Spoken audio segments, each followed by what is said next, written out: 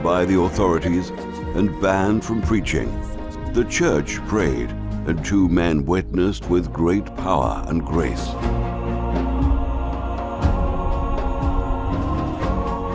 And people prayed everywhere, in one accord, in repentance, with confession and humility, and the lives of people were changed.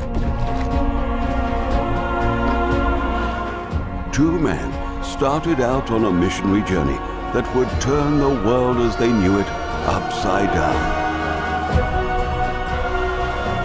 And the message went out to the world beyond. Corporate prayer helped a prisoner escape. A king requested that his people fast and pray, and the enemy was defeated. A battle won without the need to fight.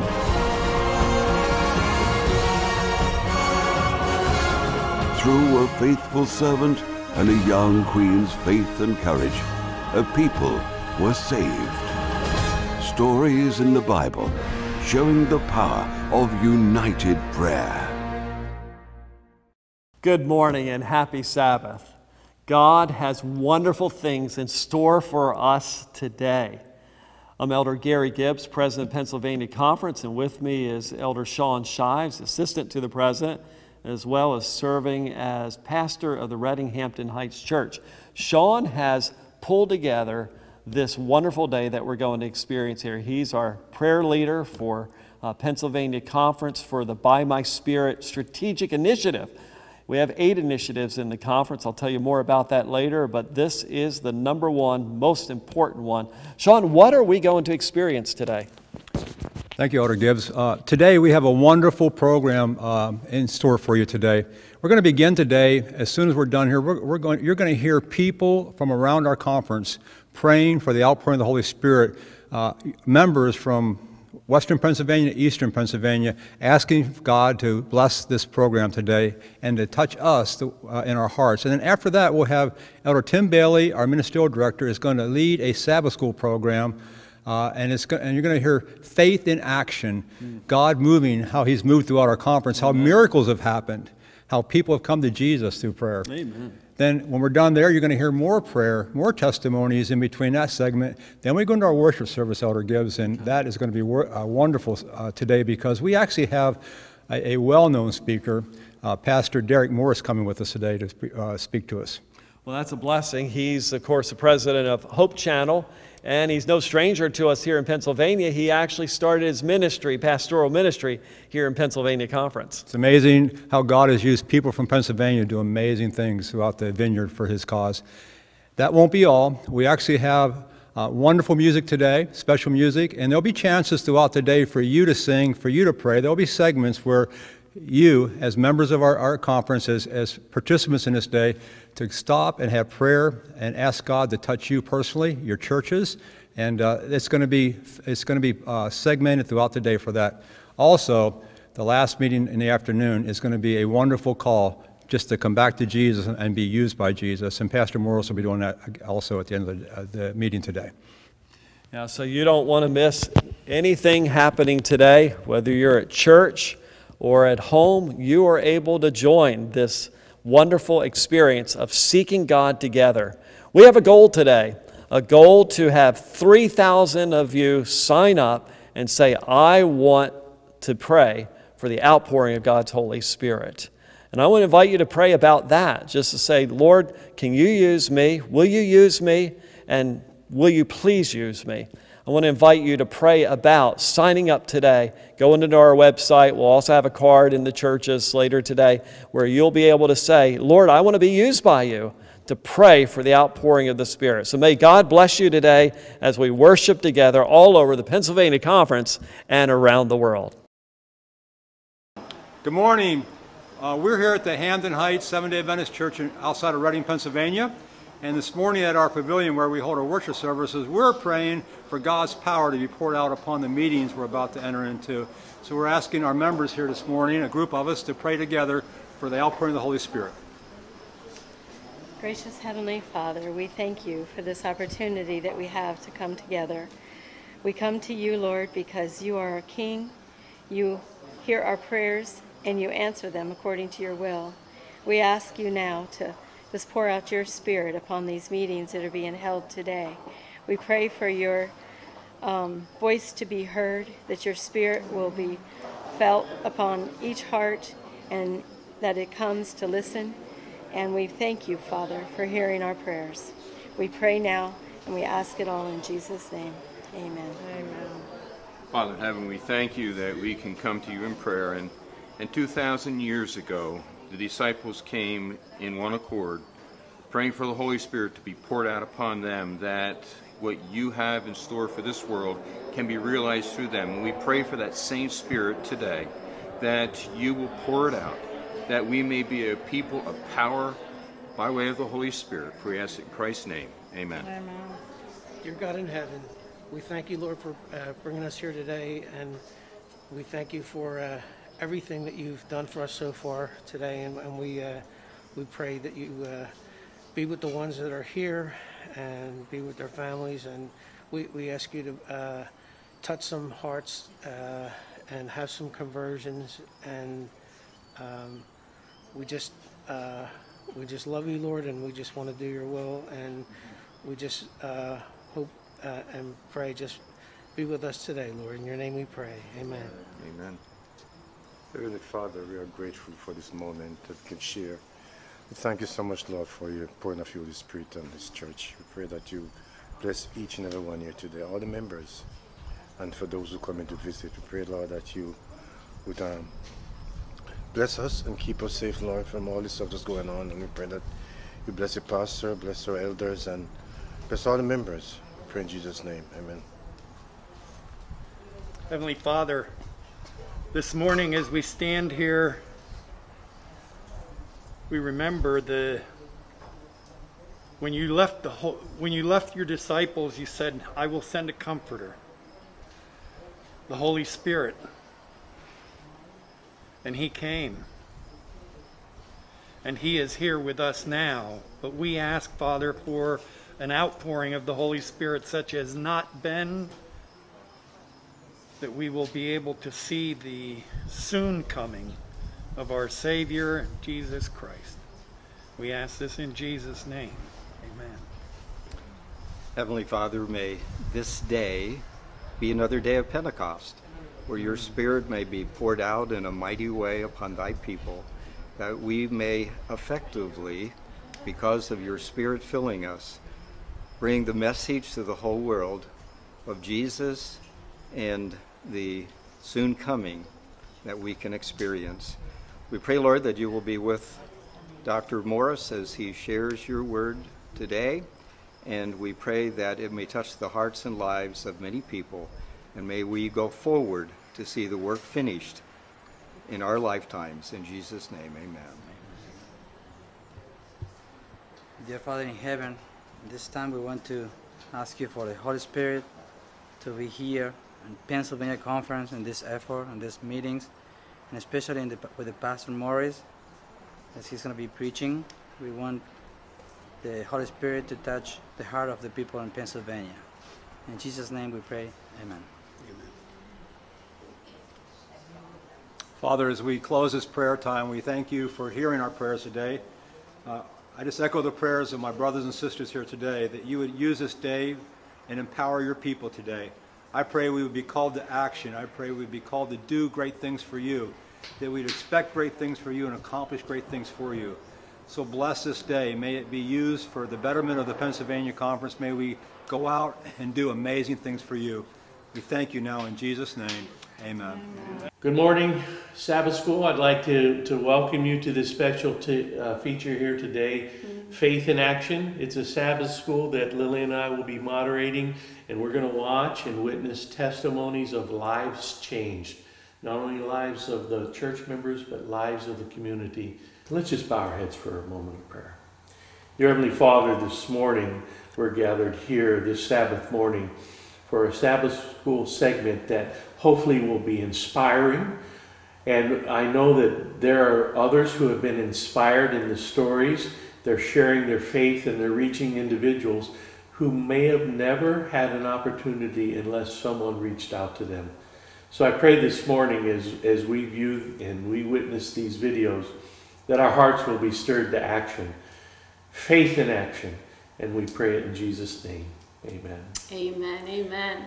So the Holy Spirit's touching a lot of people's lives, Lillian, all across our conference during this pandemic. There's been a lot of individuals that have still been reached for Jesus. And so the aim of this segment is to glorify God and to encourage not only you and I, but others within our church to reach out to individuals in our community, our friends, families, neighbors, and co-workers. And I want to just share with you one little disclaimer. Some of the video quality is better than others. Sometimes we have to just pause for a moment and listen. And maybe the Holy Spirit will use that opportunity for you to really set everything aside and pay special attention as we reach out to others. Amen. Well, good morning, everyone. Happy Sabbath. This morning, Tim, I'm excited because I was able to listen to all these amazing stories, how the Holy Spirit is working on the lives of people. We'll have stories regarding members engaging for the first time. We have individuals that have come home after being away from the church for several years. We have also stories of our young people involved. So I'm excited about the different things that are going on across our conference and how the Holy Spirit is working on the hearts of people. So I want to start off, Tim, by a quote that it's one of my favorite quotes. While you're looking that up, I just want to say that I'm encouraged as we see total member involvement all across our conference in this. Yeah, and I appreciate this opportunity that we can show people's faith in action, how they're taking that step of faith. And they may be nervous, they may not know how to do these things, but just to see how the Lord has blessed their faith is encouraging to me. So, Tim, the quote I wanted to share with you as we see our first video here, our first testimony, is taken from the Acts of the Apostles, page 109. And it says, "There are many who are reading the scriptures who cannot understand their true import. All over the world, men and women are looking wistfully to heaven. Prayers and tears and inquiries go up from souls longing for light, for grace, for the Holy Spirit. Many are on the verge of the kingdom, waiting only to be gathered in." So our first video that we're going to watch is of just a few people that were in the valley of decision. They were searching, and I can relate to that because that was me. I was reading the Bible at home, wanting to know what does this all mean. And it's a video by Matthew Rami. Divine Encounters. So let's look at this one. Hi, my name is Matthew Roney, and this is my story. I'm the middle child of an older sister, younger brother, and every Sunday our parents would take us to a Methodist church. There have been several times in my life where God saved me from death. I had a Pontiac GTO, 2005 Pontiac GTO with mods on it that was made for racing. I loved the race. I was very reckless. I thought I was invincible, as many young people do. I was racing one night, and not in the best judgment, I was going about 150 miles an hour down Route 100 and spun out around a bend and went into a guardrail in a gully again, and the airbags went off and everything. But the car was not totaled, and I walked out without a scratch. I was not a devout Christian, even though I went to the Methodist church every Sunday and heard the pastor give his sermon and try to explain the truth of God. I was not hearing it. I began to feel very down from the world, and I had a self-infliction of torment. I began to yearn for the truth and want to know where evil originates from. I started to go online and type in, origin of sin, origin of evil, and I found a YouTube channel where the members of the YouTube channel kept the Sabbath. They preached immersed baptism, and that's where I learned that the Sabbath is truly the seventh day. My quest on YouTube led me to Doug Batchelor's Origin of Evil video, and in that video I learned the truth of God. I learned his character, I learned his love for us, I learned what the cross meant. My whole life I've always heard people say Jesus died on the cross for us, but I didn't know what that meant. I didn't know that it came from a place of divine love that we can't comprehend. God was leading me in the truth, and he saw that I wanted to find a church that observed the Sabbath. I was having a difficult time finding it. I did not know SDA existed, but little did I know God was about to change that. I was on a online dating site, and I met a girl on there that was SDA, but I didn't even know she was SDA until about 2 weeks later. When I started hanging out with her family and her, she said that she was an Adventist, a Seventh-day Adventist, and I said, really? You guys keep the Sabbath? And I was like, well, I want to come check out your church because I've been looking for a church that observes the Sabbath and, you know, teaches and preaches the scripture. That led me to finding SDA. I then began looking online for a church near me. I saw a church close to me, but the activity feed on their website had not been updated in a long time. I didn't think they were still, you know, worshiping the Sabbath. So I went to the next one, and I saw Westchester SDA. I saw Pastor Tom Henlin, and the message saying anyone's welcome to come worship the Sabbath and the Lord. So I emailed Pastor Tom Henlin, and then I received a reply back, and here I am. I was sent links to watch online Bible study for SDA teachings, and I loved how everything was from the Bible. There was no tradition or an injection of man's thoughts. It was all strictly the Word of God and prophecy to come. After watching the Bible studies, I made a decision to be baptized, and I will be baptized August 8th, 2020. I want you all to know that there's thousands of other people out there just like me who want the truth and want to change their lives for the better. So please don't give up. Keep preaching the truth. Keep sending it out there. We know we all need it.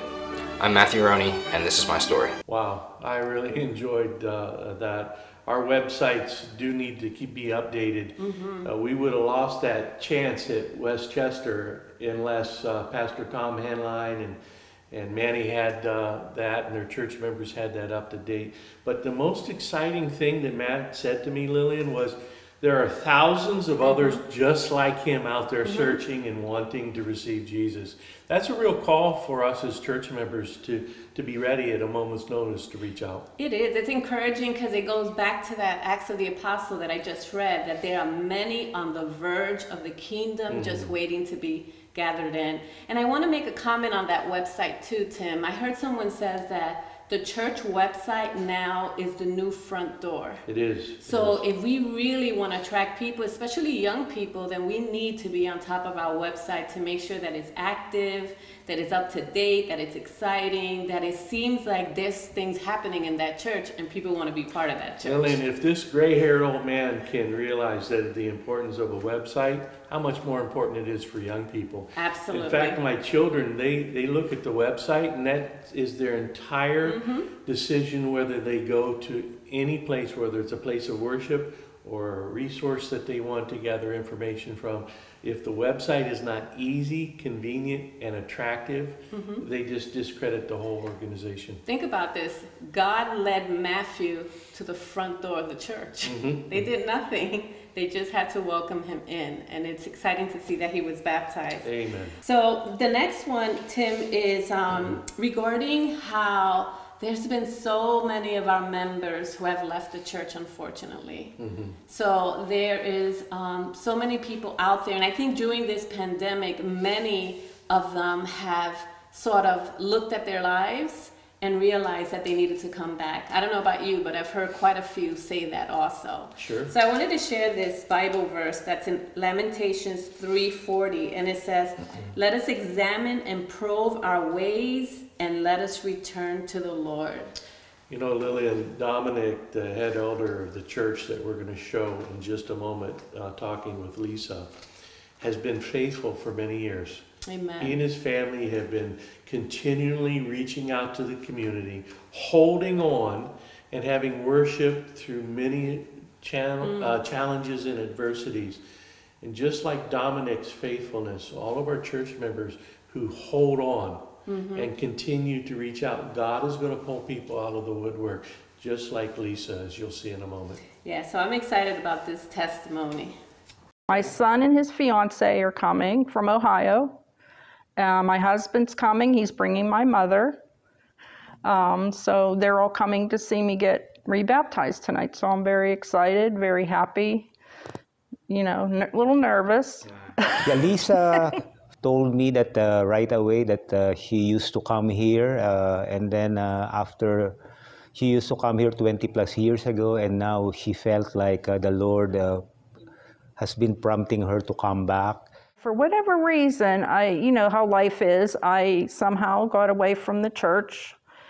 I'm really not sure. My mother was kind of like, you know, she wasn't happy about it, and just different things sort of just took me away, which was not a good thing, but I did get away from the church at that time after about a couple years. Well, I've had some health issues, some serious health issues. You know, I'm getting older, and I thought, you know, when you're young, you think you're just young and invincible, and you don't need anybody, you don't need God, you're just, you know, here, you know, I'm young and nothing's gonna hurt me or whatever. But you find out as you get older that, you know, things happen in your life, maybe physically, emotionally, whatever, as you get older, that you do need God in your life. And your family needs God in their life. And I just felt drawn to come back to the church, that it did make an impact on my life. I did get away from it for about 23 years, but I felt drawn to come back. Well, there were some familiar faces which made me feel good. I was a little nervous though when I first came in. I was very nervous. Like, oh, you know, I haven't been here in a long time. And, you know, they're like, who is that person sitting there? And just things just go through your head. Like, you know, you just get a little nervous because people don't know who you are. There was a couple people that did remember me though, which was nice. So it kind of made me feel more comfortable after. But then after everything was over, everybody came over to me, was talking to me, welcomed me into the church, which made me feel very comfortable. And then there was a few people that I did know, which made things a lot better. And after that, everything was just smooth sailing from there. But like right after the first service, I was good to go. And then finally, one of those Sabbaths, she told us that she wanted to get baptized. The church, our only part was to provide a safe environment for her, a place where she can grow in her knowledge of God. The only thing we did is to provide a place where, a platform where she can dig at a much deeper level God's Word. And at the end of the day, I think we're working with her through this process from the time she came here, and then the time she expressed her willingness to be baptized. I have you know, just given my life again to God. That I've turned. This time I'm so much more serious about turning my life over to God and letting Him take care of my life and not me, and thinking I can do it all. So seeing that, you know, I am recommitting my life to Christ, which is the most important thing. Everything was a blessing to me. It tells me that it's God's department to redeem people, to call them back to His fold. And it reminds me again that our only main role, the church role, is to simply cooperate with Him when He starts prompting people to come back to Him.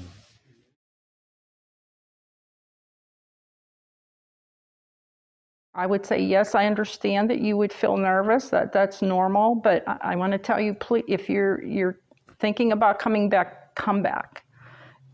Because you'll come back, you will feel welcome in the church, everybody will welcome you, there's nothing to be nervous about, and I think you'll be very happy that you did. Because I know I was very nervous, but I just think by you just making that step and putting your foot into the church, then you'll find there's nothing really to be scared of. The people will welcome you to the church and you will feel loved.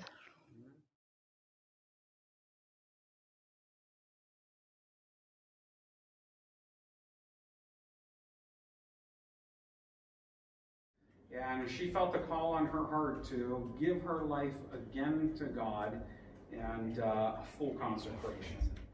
Lisa, it is an honor and a privilege to baptize you in the name of the Father, the Son, and the Holy Ghost. Thank God Lisa felt at home. Amen. Amen. And that she's back home safely in the fold again. Amen. Amen.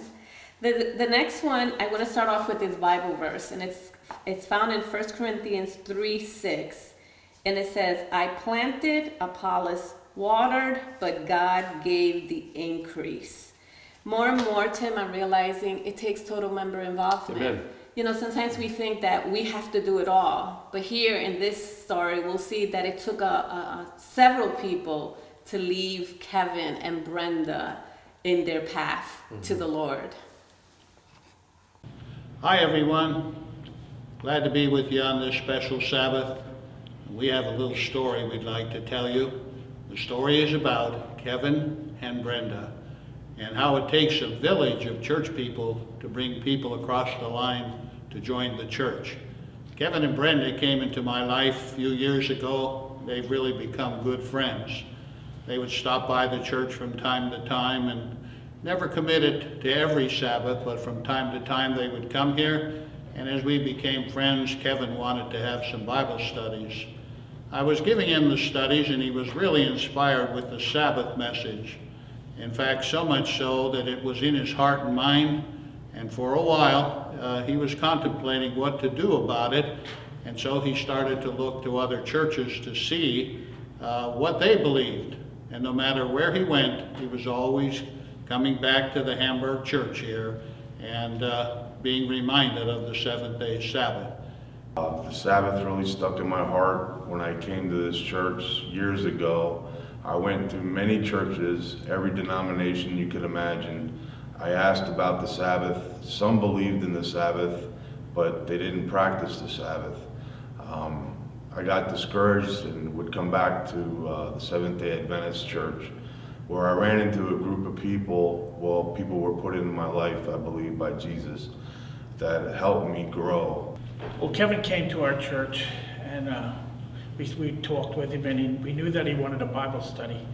One of the big issues with him is that he wanted to get baptized, and he was really intent on doing that. He had a problem with smoking. So this is what the force was that brought us to have the Bible study with him. At first it was Randy and I, and we had good studies. And then Randy got busy, and I just carried it on then. And the time that I had the studies with him was like how Eric said. It was good for both of us. And the studies went pretty deep, and they got pretty personal with God in our lives and the Holy Spirit especially, considering the weaknesses that we both had and we shared, and we realized where the help was. And this helped us together to understand things better as time went on. So we had these studies, and Kevin was very interested, and we studied together for, I think, a couple months, and then the COVID came, and that's sort of like where it ended then. I was coordinator for Hope Awakens, and I had to get people's names together with somebody who would pray for them. And because Eric was a male and all the other names were females, I assigned Kevin to my husband. And so that's where Eric steps into the story. Yeah, she gave me the name for Kevin, and I was a little bit nervous about it. I'm doing the virtual Bible workers, but I haven't actually done this before. This is all new to me. But I reached out to him, I texted him, and it was a great conversation. You know, we actually hit it off really well right from the start. I even asked if he wanted me to call and pray with him that very night, and he wasn't ready for that yet, which totally cool, I understand that. But our friendship just grew, and it was more not just me sharing Jesus with him, it was Kevin sharing Jesus with me as well. We would constantly pray for each other, share Bible verses with each other, just to uplift each other. Eric has been a big blessing in my life. And through Eric, my wife met Shauna, which Shauna has been a big blessing in my wife's life. Me and Kevin went to all different kind of churches, and I had said to him, he had said, let's check out Seventh-day Adventist, and I'm like, well, I'll check out one more church and I'm done. I'm not going church to church to church. And we found this church and awesome people, Lisa, Lillian, Pastor, Shauna, all awesome people. Everybody's so nice at the church. Lisa and I started giving virtual Bible lessons to Kevin and Brenda, and he's come a long way. Our Bible lessons haven't gone that far yet. I've been a very short part of this, but you can see growth every time you talk to him, and I want to be there to be a help to inspire him and to help him keep going to reach his final goals and to actually watch him go down in the waters of baptism. So that's my hope for Kevin. I'm looking forward to baptism. I want to be baptized into the remnant church. So someone may be watching today and wondering, they just don't feel comfortable witnessing because they feel like they have nothing to offer. And Shauna, I'm just wondering, can you share some advice with that person? Well, everybody has some gifts. God has given you something, so use what you have and just help one person. Just start small and just move them one step closer to Jesus. So Shauna, I want to agree with you wholeheartedly. Yes. Use what you have. Church members, as you watch these inspiring stories, don't let them just be inspiring stories. Let them motivate you to action. I want to encourage you to reach out to someone, friends, family, coworkers, neighbors, whatever it may be, or even a total stranger. Wherever God leads you, please use what you have. I like that. Just take that first step, which leads us to the next video, which is actually about a member. I like the way he says his journey from going from an attender to now a leader and engaging in ministry. So we're going to listen to Paul and see how the Lord has used him as he took a step of faith in engaging in ministry. So the way that I went from my journey from becoming a tender to a leader in the church was, I've been churched my whole life and had the opportunity to start coming to the Simple Way Church and enjoyed the ministry, enjoyed just how real everything was. I really enjoyed that it was a come as you are, and it was meant for unchurched people.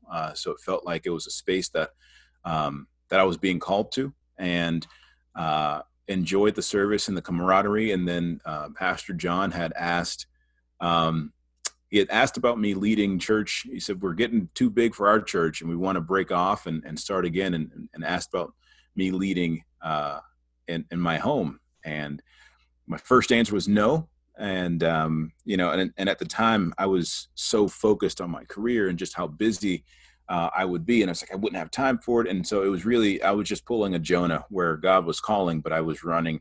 And, Pastor John just kept asking kindly, and he would wait a few weeks and ask again. But really it was the Holy Spirit that was just working with me. And I think that the thing that had changed in my mind was just spending time with God and saying, God essentially letting me know that he's not going to let me fail, which is one of the things that I was afraid of. I was afraid that I wouldn't have time, that something would fall through the cracks, that I wouldn't be a good leader of a small group, of a church. And he told me that that's fine. I got you. And so Pastor John asked again, and I said, all right, let's give it a shot. And ended up asking my neighbors to come to church, and they did. And at that point began asking other people, just because it felt easier. It felt more comfortable because it was my house. So it didn't seem like there was the barrier of someone not wanting to come to a church, but they were either saying yes or no to my house, which was different. And so it was the craziest thing, because I was on social media and I was on Facebook, and we were getting ready for our 20-year high school reunion. And we had selected a date, and I was going to go. And she had posted in the group, she said, oh, sorry, I can't be there, but God bless you all. And all the years that I had known Crystal, I didn't know her to use language like God bless you, which doesn't seem like crazy language. It just didn't seem familiar. So I was like, that's interesting. I wonder what's happened in her life that allowed her to say that at this stage in her life. So I reached out to her privately. I sent her a message on Facebook and said, hey, you said God bless you in the message. I haven't heard you say that before, but I'm guessing that God is in your life in a different space. And I wanted to know if you wanted to come to our church. We do church in my house and I live in Carrick. And she said, no way, I live in Carrick. And I was like, what? So I didn't even know where she stayed, but we are actually about 2 blocks away from each other. And when I told her that I live in Carrick and we're doing church in my house, I was prepared to go pick her up wherever she was, but she said, you know, I'm right up the street. And so it was an immediate yes. You know, it went from a post on Facebook saying, God bless you, to me inviting her and her immediately saying yes. And she came and she's been coming ever since. Sharing my faith has become important to me because it is, the journey that I've been on has been one that I think is familiar. And so I thought that sharing your faith had to be this really very particular way of asking people. But really it's just telling my testimony, this idea that I'm messed up and so is everybody else, but we don't slow down enough to think about it that way. And so it's this idea of like, I'm messed up. God loved me through my mess. And as a result of him loving me, I have access to him in a way that I didn't have before. And my life is different, and people can feel that. They can see that my life is different just because I understand who Jesus is to me differently. And I think sharing my faith is it's really simple to me now. Like just the idea of just telling my story it's an invitation for someone to lean in and say, man, I'm messed up, or I've never thought about that with my life before. Or that was brave that you shared your story. And I was like, I'm just telling you what Jesus did for me. So the reason it's important is because for a long time I was faking, right? Like I was faking my journey with Jesus. And I don't want that for other people. Like you don't have to fake. You could be broken and messed up, and Jesus will still want to hug you despite that. And that for me felt like that was a game changer for me. That's something that I want to share with people, because it was such an important realization, and it's so simply who Jesus is and why he's awesome, and why it makes sense to share my faith. Lillian, I don't know about you. I don't know if you've ever messed up before, but I have. There's times in my life that I feel like I've screwed this thing up so bad, just like Paul was saying. But you know what? I agree with Paul. God will not let us fail. That's right. You know, even if we go out and we do kind of, quote, mess something up, we're told in the spirit of prophecy that the angels will convert our words and give us a positive testimony. People will hear exactly what they need to hear. So please reach out and tell your story. Amen. And it's just telling what Jesus has done for you. I like when he said that. So, well, the next one, I want to read a quote for the next video before we look at it, and it's Amanda's video. I love just hearing the story of new people when they come to the Lord and how the Lord immediately uses them. Do you remember when you first came to the Lord and how you had that passion in your heart that you just had to tell someone about what God has done in your life? Just like Amanda, she needed a Leah. I needed an individual in my life to point me in the right direction. So I want to praise God for Leah being there for Amanda. Amen. And before we listen to Amanda's story, I want to read this from Steps to Christ. It's one of my favorite quotes. It says, "No sooner does one come to Christ than there is born in his heart a desire to make known to others what a precious friend he has found in Jesus. The saving and sanctifying truth cannot be shut up in his heart." Isn't that great? It can't be shut up in his heart. That's right. That's what has to happen inside of us. It has to well up so much that it overflows. All right, so let's listen to her story. Yeah. So Amanda and I met a little over a year ago. I had just moved into an apartment in Media, Pennsylvania, after accepting a call to plant a church in the southeastern area of Pennsylvania near Philadelphia. And it was a Thursday morning when we met. What was neat to me is Wednesday night, I had just prayed that God would send me someone that I could be friends with and share Jesus with and give Bible studies to. And so we just chatted a little bit, and she asked what I did, why I had just moved into the area. And when I told her what I did for work, she was like, "Oh, that's great. I love Jesus too."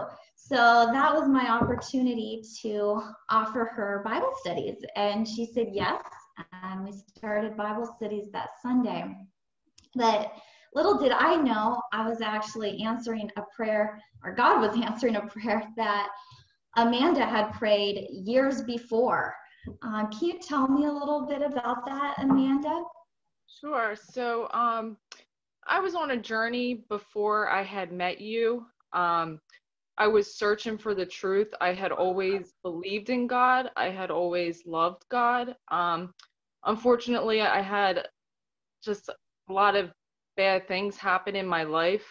But long story short, I had prayed and I had written in a journal that I had really wanted to be involved in Bible studies. I was going into the Word of God, but I was on my own and I was just having a difficult time understanding things, just finding my way around the Bible. I was reading different spiritual books from different authors.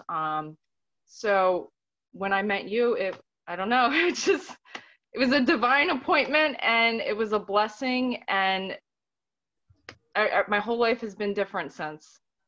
Praise the Lord. Yeah.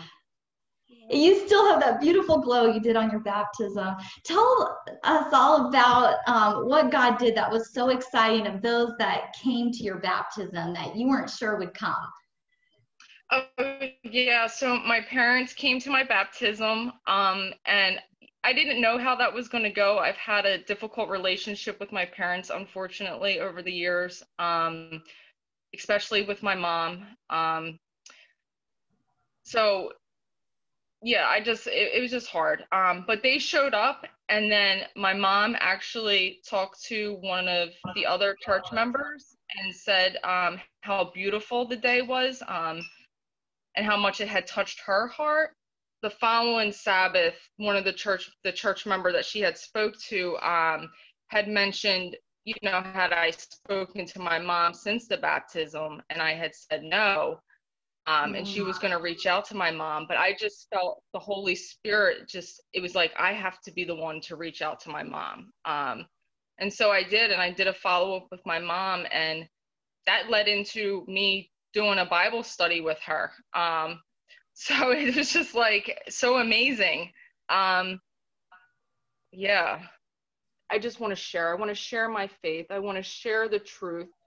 I want other people to have a relationship with the Lord, because there is nothing greater than having a relationship with the Lord. It's so much joy and so much love, and we still have our struggles, and difficult times come and bad things happen, but and it has even since I met you, but it's just so amazing to be in a relationship with God, and I just want everybody else to know that, experience that. So yeah. Any closing thoughts you want to share with those who maybe they're like, I don't know all the answers, or I'm afraid to give a Bible study, or any closing advice or thoughts you want to share with those who will watch this?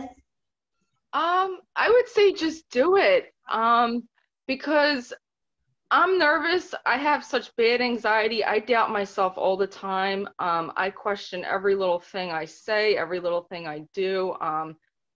I just encourage everyone to just share.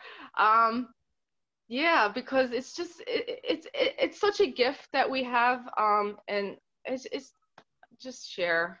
Yeah. Awesome. Thank you so much, Amanda, for taking the time to share what God has done in your life. I really appreciate it. You're welcome. Thank you. Amen. Isn't that exciting? Amen. Oh, you know, two things stand out about Amanda's story, and that is number one, that even though immediately she felt that responsibility in her heart to reach out to her mom and be the one to witness to her mom. She didn't want somebody else to take her responsibility. I mean, isn't that amazing? I mean, the rocks will cry out, but she wanted to do it. And that's how we should all feel. It's our responsibility to reach our family, our neighbors, our co-workers. Right. And the fact that she said she was nervous. That's okay. She just got baptized. That's right. I don't remember in the story, do you, that she went to a training, she did anything. She just shared her experience and she started to share what she knows. Mm-hmm. So I appreciate that, and I just know that God is going to use Amanda in a mighty way, I'd like to read this one, Lillian, the Christian Service, page 30. Mm-hmm. We have an army of youth today who can do much if they are properly directed and encouraged. We want our children to believe the truth. We want them to be blessed of God. We want them to act a part and well-organized plan for helping other youth. We just saw 2 youth, but we're going to see a couple more youth in just a moment. And I was really impressed on what this youth group is doing. Amen. Let's look at that. I'm here with Brian and Peyton, 2 friends of mine. Brian, let me ask you a question. During COVID-19, those months of isolation, how did it affect your personal life with God?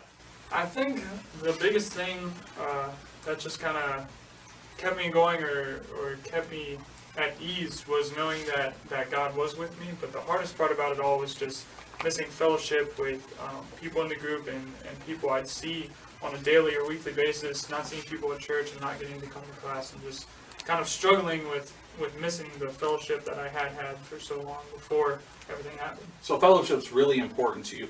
How does the fellowship you have with your youth group help you grow right now? Yeah, I think fellowship is just so important because we all have different journeys and paths that we take to get to where we are now. And so I think the fellowship that we have gives us all very different perspectives and helps everyone see things and shine lights on things that we wouldn't normally see by just ourselves, because we kind of have that one-track mindset. So seeing different perspectives from people who have been raised in the church, who haven't been raised in the church, and come from different backgrounds just really shines light on everything God wants us to see. You grow from that. That's awesome. Awesome. Peyton, you have a different experience with COVID-19. What changed for you during that? Did anything change for you?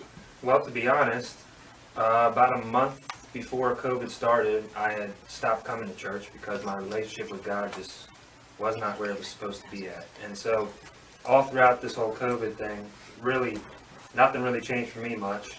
But I will say that when we finally came back to church, that I was really excited to come back and spend time in fellowship with friends. And about 2 months ago, I was on the phone with my best friend, Othello, and we were just talking. Something just came over me and said, let's start a Bible study. So about a month and a half ago, me and my friend Brian here, we started co-leading a young men's Bible study group on Friday evenings at 7:30. And just, I mean, when you open your life to what the Lord can do, you just never know what can happen. I'm hearing you guys do fun stuff, you guys do Bible studies. What is your plans next for this young group of people? What do you guys have? What is the goal? We see you getting involved with your youth group. What's your goal for the church? I think as a whole, it's just realizing that we are the generation that is now coming into authority in the church. We're starting to gain position. We're starting to lead in the church and have an influence as young people and as adults growing up. And, you know, we can start families soon and so forth. So I believe that coming now, being young men and coming into this position, we had talked about before starting Bible study, just owning up to the position that God has placed us in, and really maturing and leading out, and just making sure that as a young group, as a young people, we can just fulfill God's mission for us. I'm here with my friend Alex. Alex is new to our youth group here at the Waynesboro Seventh-day Adventist Church. Alex, what has been your experience with our youth group here? Well, for about the past 6 weeks, I've been coming as a visitor, and now I believe I have integrated into the group as a family member now. Oh, yeah. And the first time I came was July 4th, and I was included in conversation despite my worldly appearance, and it was just a very loving atmosphere overall. A loving atmosphere. You talk about your worldly appearance. How has your life changed? Well, I come from a rough upbringing and rough background. I was actually recently released from the Michigan Department of Corrections, and the people here actually did not have a problem with any of that, though. It's been all about Jesus. All about Jesus. How have you seen Jesus more in your life with these young people? The young people here have befriended me in ways that I have never had friendship happen in my life. Awesome. As you can see, our young people are on fire right now for the Lord. It wouldn't be possible, though, without the support of their church. Are you young people, you're ready to make a difference in your church? I encourage you to start today. Well, I really appreciate Tony and the Waynesboro Church, but the thing that really stands out to me is most of our churches would love to have young people. We know that young people are very important, but what stands out to me is that this church provided not only the opportunity, but they're supporting their group. And Tony's words, "start today," means a lot to me. Because every beginning has a starting point. That's right. We need to have more starting points, more beginnings for young people to have opportunity not only to take leadership, but to be totally involved in our churches. Amen. And which leads us, Tim, to our last video today. Have you been blessed? I know I have. Amen. Amen. And this one is probably one of my favorite ones because it really shows how God creates these divine appointments. How God leads people into our path, and if we're watching, we'll see more opportunities all around us. I want you to hear Scott's story of how God created this divine appointment. The other day, Heather and I and our two girls were walking around the church property at the Hanover Church, and it was a Sabbath afternoon. It was beautiful. We were trying to get some fresh air, and as we're walking, we get to the edge of the lawn where the two roads come together at an intersection there just off the church property. And we noticed that there was a guy who actually pulled over onto the shoulder of the road, and he got out of his car, walks to the shoulder of the road, and he picks up something in his hands. We weren't sure exactly what he was doing, but he ends up walking across the lawn over to us, and he hands us this small bird, this goldfinch. He told us this bird had been hit by a car in front of them, and he had two little kids in the back seat, and his wife was with him. And he said they were kind of distraught about the bird and what would happen to it, and they were praying for it, that it would get better. And so he gave the bird to us and said, would you guys just take care of this bird and say a prayer for it? And we told him absolutely, and we told him to have a wonderful day, God bless you. And we took this little goldfinch that was clearly stunned or injured, and we set her down in the grass, and we're all kind of crowding around this bird as he gets in his car and he leaves. We're just kind of watching it, and my girls decided to have their own little prayer for the bird, that it would be okay. And it was very clearly injured just from that impact of the car in front of it. About a minute later, we see him go down the road and do a U-turn and come back into the church parking lot. And he got out with his wife and his little daughter, 3 years old, and his son, who's 6 years old. And he said, listen, my kids were just really wanting to see how this bird was going to do, because they had prayed for this bird to get better, and they just wanted to see how it was doing, and they didn't want me to leave. So they ended up walking over, and we just were all talking about this little poor innocent bird that was sitting there in the grass. And as the conversation progressed, it progressed into, you know, where are you from? Why are you here? We were talking to them about my music ministry and how things have changed, of course, in recent history with how my music ministry is going, and the evangelistic series that the church had been doing. And he talked to us about some of the struggles they've had with their own church and congregation, and how they felt God calling them out of that and into a ministry themselves and into a new church. And they're just searching. They're trying to find a Bible-based church and want to see God take them to the next level spiritually. So he and his wife just got into this wonderful, deep conversation with us. Lasted about 20-30 minutes. All at once, without any warning, this little bird just gets up and flies off, does a flyby, and then keeps going off into the sunset. And all the kids were clapping and excited, and it was kind of a faith-building experience for them, because they just had prayed and they saw their prayers answered. And so at that point, we decided to go back behind the church where the church playground jungle gym was so the kids could play together and continue our conversation. And Heather and Lindsay and myself and Anthony, we decided just to continue our conversation that we had started in the parking lot. And that conversation that started at 6 o'clock in the evening in the parking lot went until 9:30 that night in the church park, as we just unfolded how God has been just touching our hearts with a desire to be in ministry, how he has been leading us, even though things are very uncertain right now. And we were actually at one point kind of in tears, just discussing how amazing it was that God brought us all together at this intersection, at this moment, using a bird, an injured bird, to help us make this connection. And it's a connection only the Holy Spirit can really orchestrate, and that's true, and I think we all realize that. And we were able to lift each other up, and they decided to come to an outdoor concert that I'll be giving later on this month. And they want to connect with us more because we think that maybe God has plans for us together in our spiritual journeys.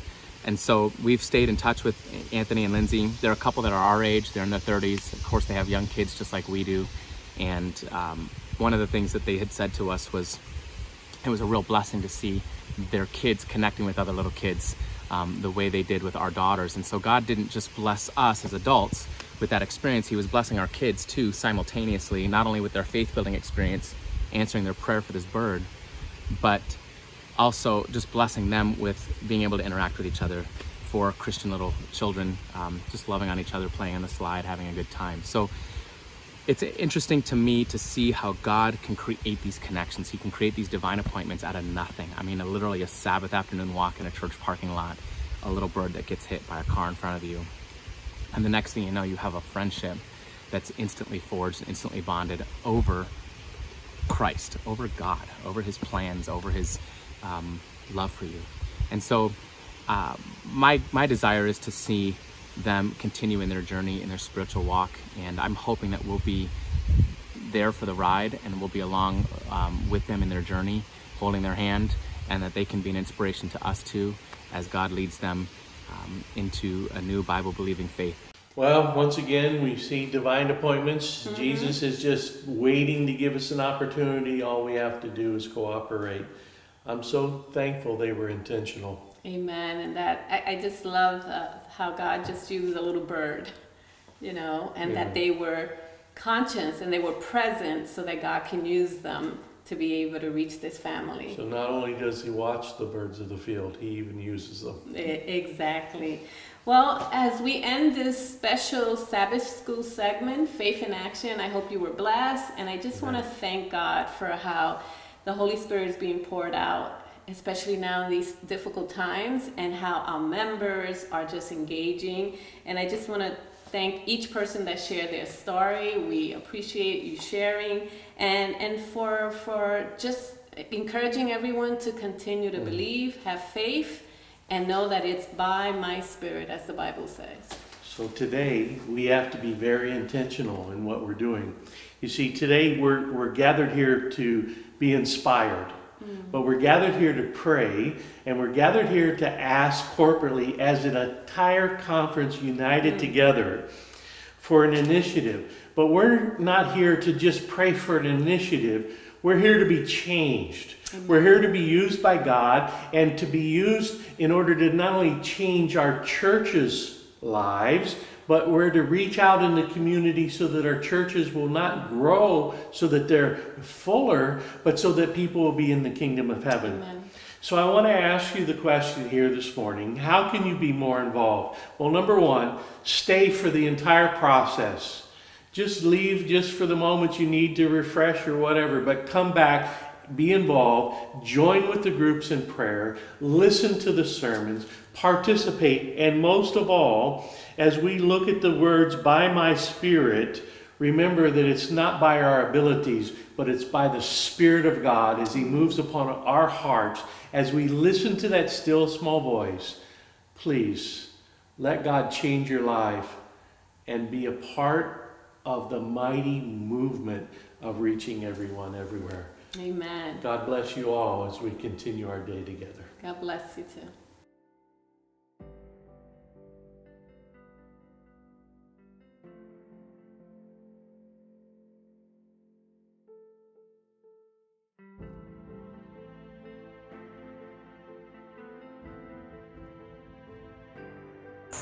Happy Sabbath, everyone. I hope that you're having a wonderful day. It is beautiful outside, so I hope that you're able to get outside and get some fresh air and sunshine today. I did this morning, and I was able to get in my walk, a really good one, and I do feel great. So I hope you're able to get outside and enjoy the beautiful nature that God has created for us. I am here today, though. I wanted to invite you to a presentation that we're having on August 30th at 1:30. It's called Made to Move. Now, I'm sure that you may know exactly what that means, but if for some reason you don't, Made to Move is specifically about exercise. God has made us to move. He desires for us to get up and to exercise, to go out, get fresh air and sunshine. And some of the best ways that we can do that are through gardening. Check out the church garden. Also through walking. One of the simplest things that we can do. It is a blessing for us just to get up and go walking. Well, during this presentation, we are going to talk about what the Bible says about exercise. We're also going to share, of course, the benefits of exercise. And we're going to share, among many other things, some tips and tricks for you. One of the other things that we're also going to do on August 30th at 1:30 is Coach You Successful. We're going to give you some coaching tips and work with you on how you can put exercise back into your life. And so if you stop for some reason, we're going to help you get restarted. And if you want to start, we're going to give you suggestions for how to do that. So again, join us August 30th at 1:30 p.m.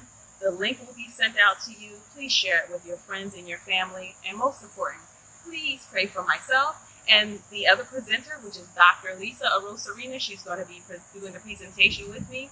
Please pray for us because we just want to magnify Christ, because if he is lifted up, then all will be drawn closer to him. Have a wonderful Sabbath. Bye-bye.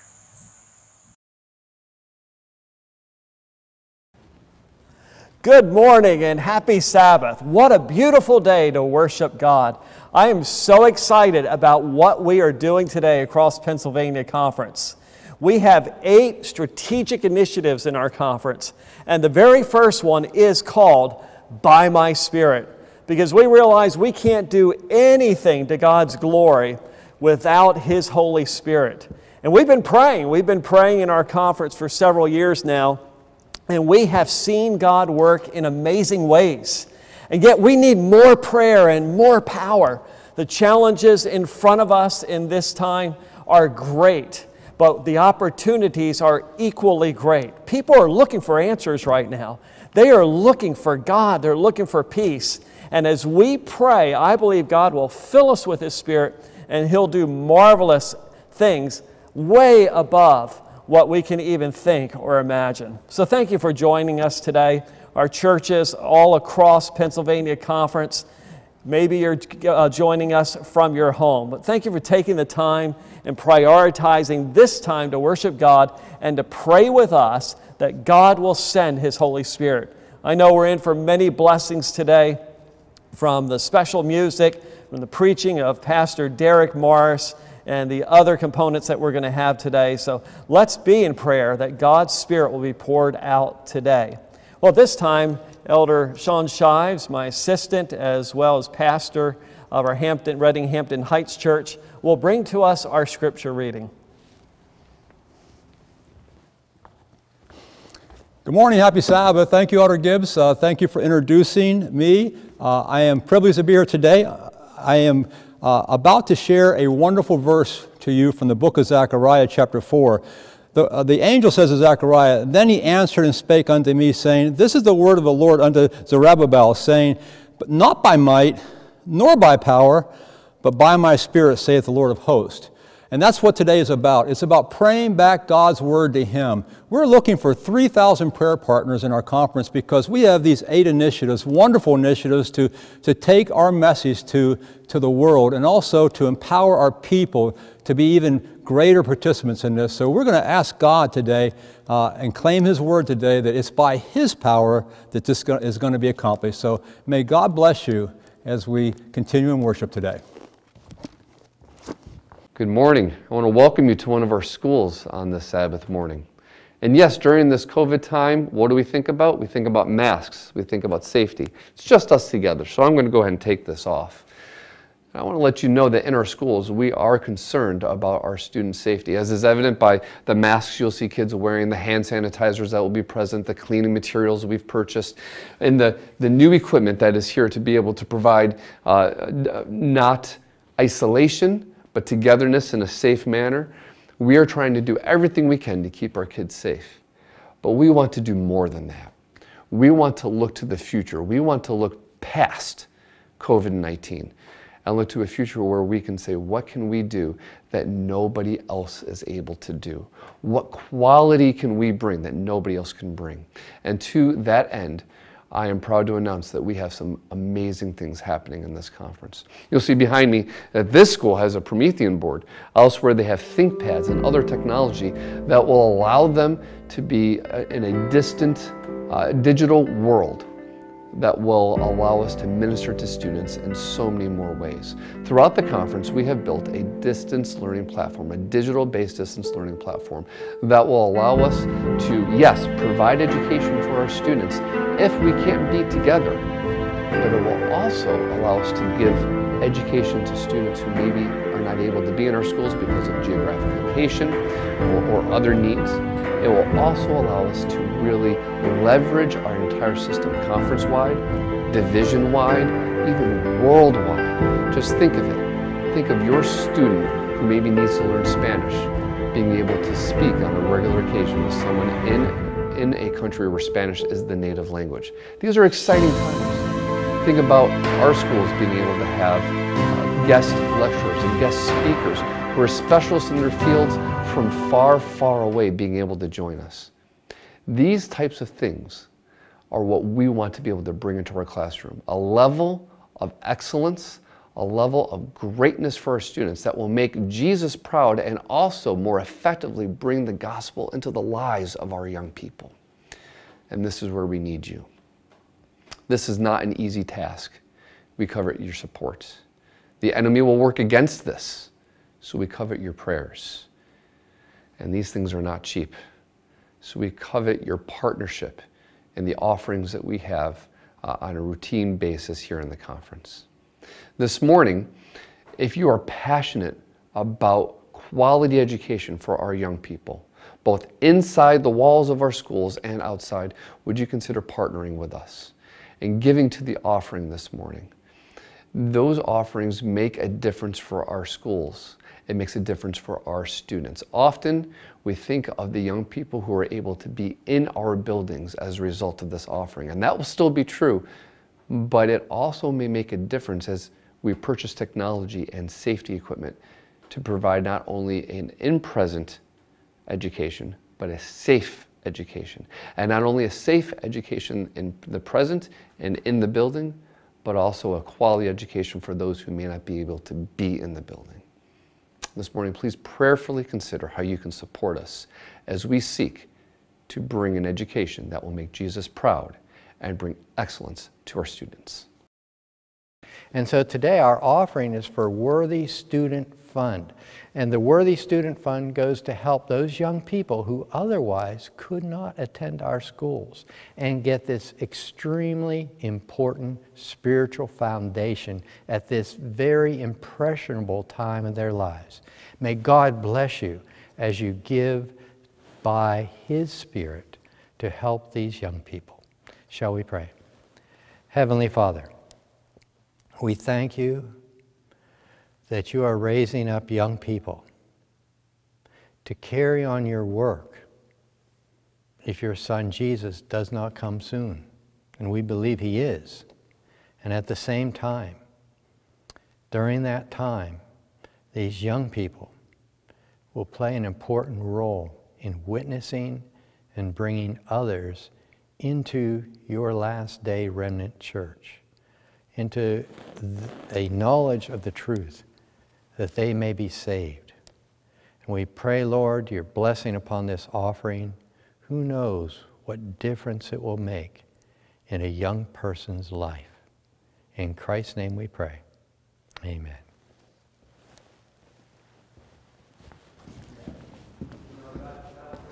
Good morning and happy Sabbath, everyone. Thank you, Elder Peterson, for the offering appeal this morning. And this morning, I would like to ask you to join me in a prayer. Let's pray together. Oh, dear Heavenly Father, we're coming to you, Lord, to thank you for all the blessings and the love that you have been having for us. And Lord, at this morning, we want to worship you because you are God. And we're going to ask you, Lord, that you can send us a double portion of your Holy Spirit. We are sure, Lord, that you're going to use Dr. Morris this morning for the message that you have for us. We ask you, Lord, that you can open our hearts and receive the message that you have for us in this morning. Lord, we ask you as well for all the churches and church members in Pennsylvania Conference, our schools, our pastors, and all the people that is waiting to hear about you. Use us, Lord, in this mission that we have in Pennsylvania Conference. We pray in the name of Jesus. Amen. Well, thank you for being with us this morning. And I would like to introduce to you a wonderful couple. Pastor Todd Casey and his wife, they're going to bless us with special music this morning. But Pastor Todd Casey is not just gifted with singing. He also is our youth director in the Pennsylvania Conference. As a conference, we have been praying a lot that God can send us the right person to support the youth ministries. And we are sure that the Pastor Todd Casey and his wife are going to be a bless for all the youth department, pathfinders, adventures. So you will see them very soon in your churches and the programs with the youth department. And may God bless them and this special music. Also, we're going to be blessed today with the message by Dr. Morris. We're going to thank Dr. Morris to be part of this special program in the Pennsylvania Conference. And we are pretty sure that God is going to use him this morning for the message. God bless you all.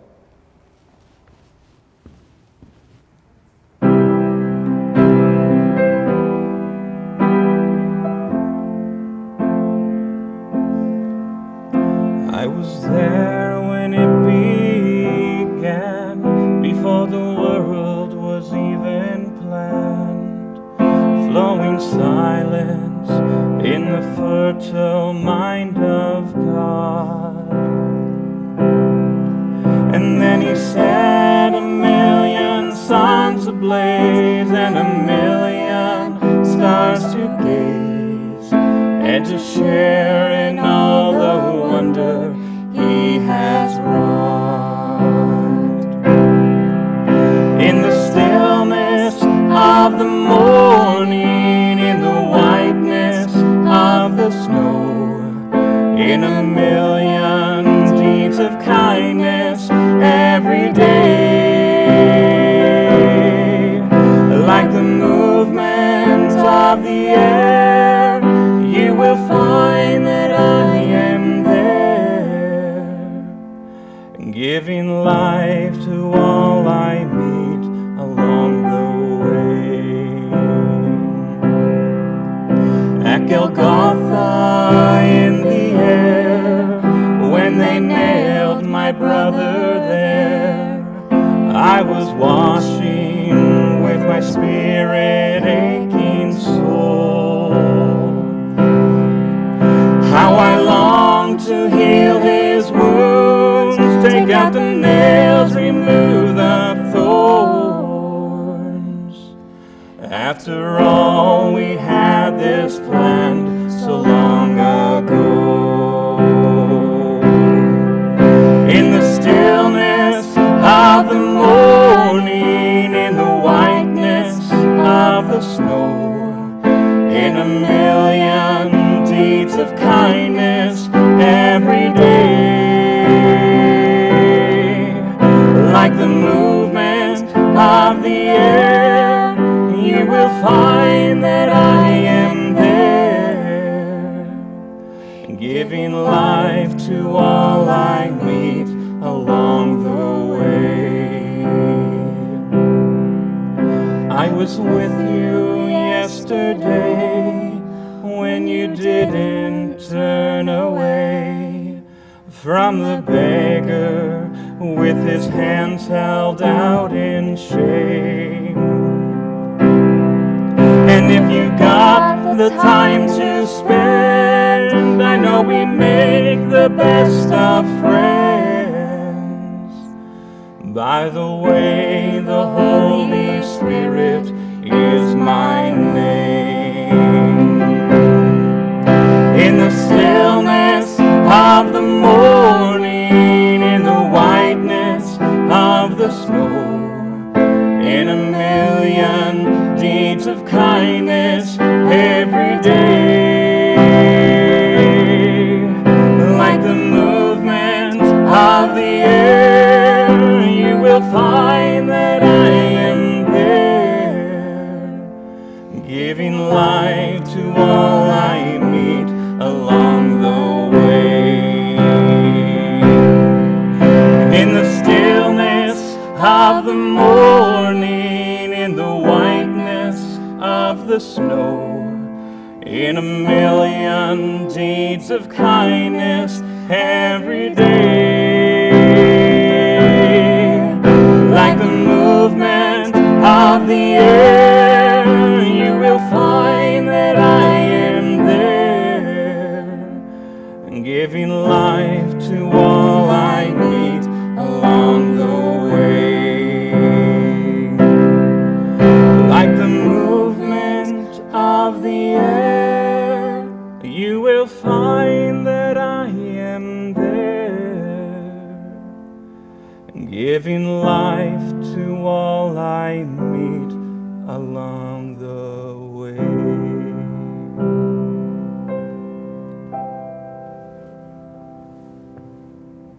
It is a great privilege to be with you today for the Pennsylvania Conference Convocation by my Spirit. We are going to be blessed as we study the Word of God together. I just want to say that the Pennsylvania Conference and the people of the great Commonwealth of Pennsylvania have a special place in my heart. It was in this conference that I began my ministry many years ago at the Kenhorst Seventh-day Adventist Church in Reading, Pennsylvania. Here in the great Commonwealth of Pennsylvania, our two sons were born, and when I was 29 years old, I had the privilege of being ordained at the Pennsylvania camp meeting by Pastor George Vanderman, whose father was also a pastor at one time in this great conference. It's my prayer that as we consider the Word of God together today, that we would be blessed in profound ways, and that we would be able to go by the Spirit of God to reach everyone, everywhere, with the gospel of Jesus Christ. Before we begin our study today, which I've entitled Harvest Work by the Power of the Holy Spirit, I want to invite you to pray with me. Our Father in heaven, we thank you for this special convocation where we can come together across the great state of Pennsylvania, seeking a word from you that will equip us, reaching everyone, everywhere, with the life-changing message of a God who loves us with an immeasurable and unfailing love, the gospel of Jesus Christ. I pray in the name of Jesus that your Holy Spirit would be with us as we worship together during this convocation. And I thank you for hearing our prayer in the name of Jesus. Amen. Well, we have a mission to accomplish here in the Pennsylvania Conference and around the world. What is that mission that God has given us to do? What are we supposed to be doing while we wait for His glorious return? Well, the Bible gives us the answer. In fact, in the words of Jesus in Mark chapter 16 and verse 15, we find our God-given mission. Jesus says, "Go into all the world and preach the gospel to every creature. You say, Pastor Derek, that's a massive challenge, reaching everyone everywhere. And Jesus is coming soon. And you're absolutely right. Jesus tells us in Matthew chapter 28 that that commission is not just telling people about the gospel, but notice, making disciples. Matthew chapter 28 and verse 19. Jesus says, "Go therefore and make disciples of all the nations, baptizing them in the name of the Father and of the Son and of the Holy Spirit." What an amazing mission has been given to us. And Jesus tells us that as we go, we have a special work to do. Recorded in Matthew chapter 10, verses 7 and 8, Jesus gives these instructions to his followers. Matthew chapter 10, beginning with verse 7. "As you go, preach, saying, the kingdom of heaven is at hand. Heal the sick, cleanse the lepers, raise the dead, cast out demons. Freely you have received, freely give." You know, as I listen to the words of Jesus, I think to myself, this is an impossible task if we're trying to accomplish our God-given mission in our own strength. We need the power of the Holy Spirit to equip us. You know, many years before Jesus walked on the earth and gave that commission, he gave a word through the prophet Zechariah. It's recorded in Zechariah chapter 4 and verse 6. Zerubbabel also had a huge challenge in the 6th century BC, going back to the land where they had been taken from in exile to try to re-accomplish God's mission there. And the word that the Lord gave through the prophet Zechariah was this: "Not by might, nor by power, but by my Spirit, says the Lord of hosts." In other words, to Zerubbabel many years ago, but also to us today, seeking to reach everyone everywhere, we cannot accomplish the mission in our own wisdom and strength. It is not by might or by power, but by my Spirit, says the Lord of hosts. We can only accomplish our God-given mission by the power of the Holy Spirit. You know, as I read the Gospels, I see that Jesus accomplished his mission by the power of the Holy Spirit. When Jesus was baptized, Matthew records in Matthew chapter 3. Matthew chapter 3, I'm reading verse 16, that when he was baptized, Jesus immediately came up from the water, and behold, the heavens were opened to him, and he saw the Spirit of God descending like a dove and alighting upon him. At the very beginning of Jesus' ministry, it's not that the Holy Spirit wasn't with him his whole life. He was filled with the Holy Spirit even in his mother's womb. But as he begins his mission now as Messiah, the Holy Spirit rests upon him. As we continue to read, we discover that as Jesus goes to begin his mission, Luke tells us in Luke chapter 4 and verse 1, Luke 4 and verse 1, "Then Jesus, being filled with the Holy Spirit, returned from the Jordan and was led by the Spirit into the wilderness." We know that there Jesus would be tempted by the enemy. But I want you to notice he's entering into his ministry. He's fulfilling his God-given mission, and he's doing so in the power of the Holy Spirit. We read on in Luke chapter 4 and verse 14. After that great challenge in the wilderness, Then Jesus returned in the power of the Spirit to Galilee. If we're gaining a lesson from the life of Jesus, we would say it's not by might or by power, but by the Spirit of God that the mission will be accomplished. You know, I'm excited today as we think about reaching everyone everywhere, that we have the theme, by my Spirit, because it's only by the Spirit of God that the mission will be accomplished. When Jesus was in the synagogue in Nazareth, he quoted from a prophecy about Messiah written 700 years earlier. It's recorded in Luke chapter 4 and verse 18. Jesus, reading from the Isaiah scroll, says, "The Spirit of the Lord is upon me, because he has anointed me." My friends, that's the secret. Jesus accomplished his mission by the power of the Holy Spirit. And if there's a lesson for us today, it would be that we must also accomplish our God-given mission by the power of the Holy Spirit. I'm so thankful that the prophecy given through Zechariah to Zerubbabel is also a word from the Lord to us today.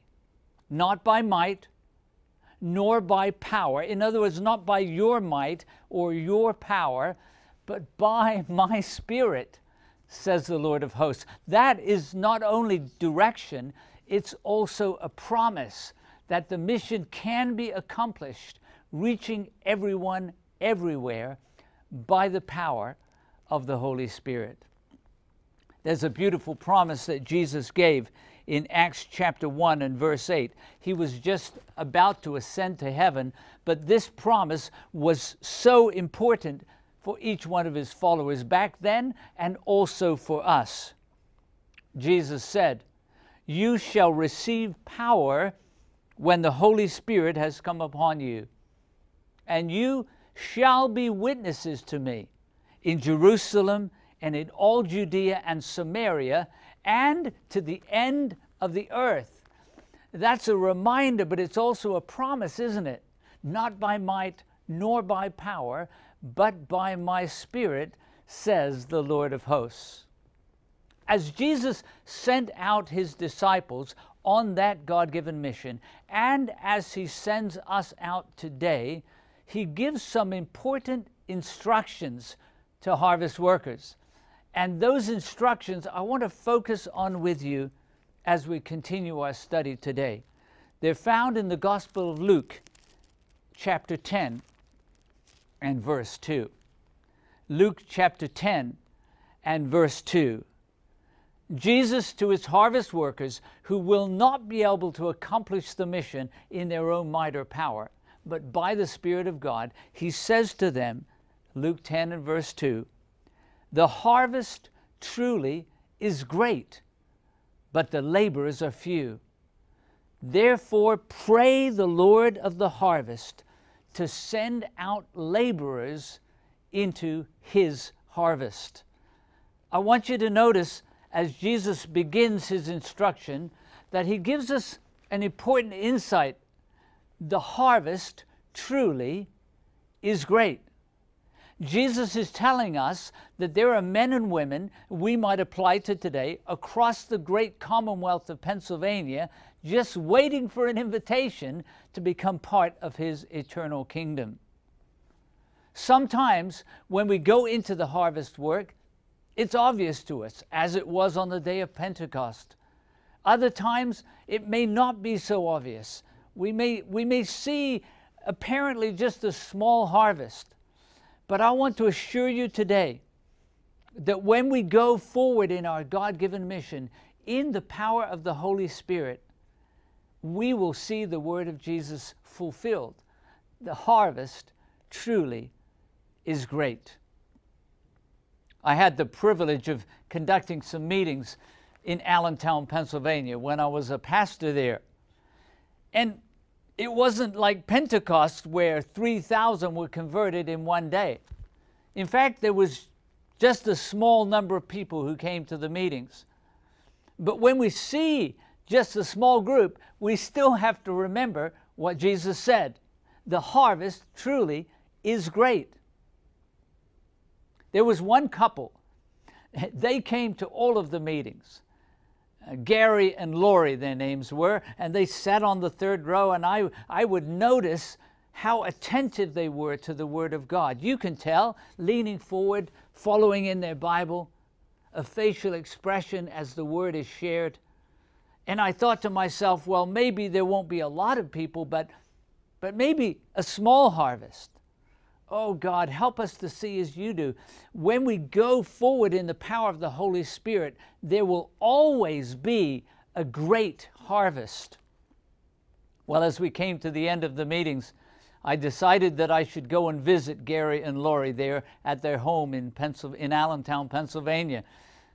But as I went there and shared with them how happy I was that they'd been coming to the meetings, Gary said, well, Pastor, thank you. We've really enjoyed the meetings, but we're really not convicted that we should be baptized and become part of God's last day movement. Well, friend, I didn't know what to do. I thought, now what shall we do? God, is there going to be any harvest? Oh, my friend, there will always be a harvest, and it will always be a great harvest when we go in the power of the Holy Spirit. The Spirit of God impressed me to begin to pray earnestly for Gary and Lori. That was a Thursday. As I prayed for them and said, God, this is your harvest. It's not our harvest. And you've said that the harvest truly is great. Well, Gary worked the night shift at a company in Philadelphia. He worked Thursday night.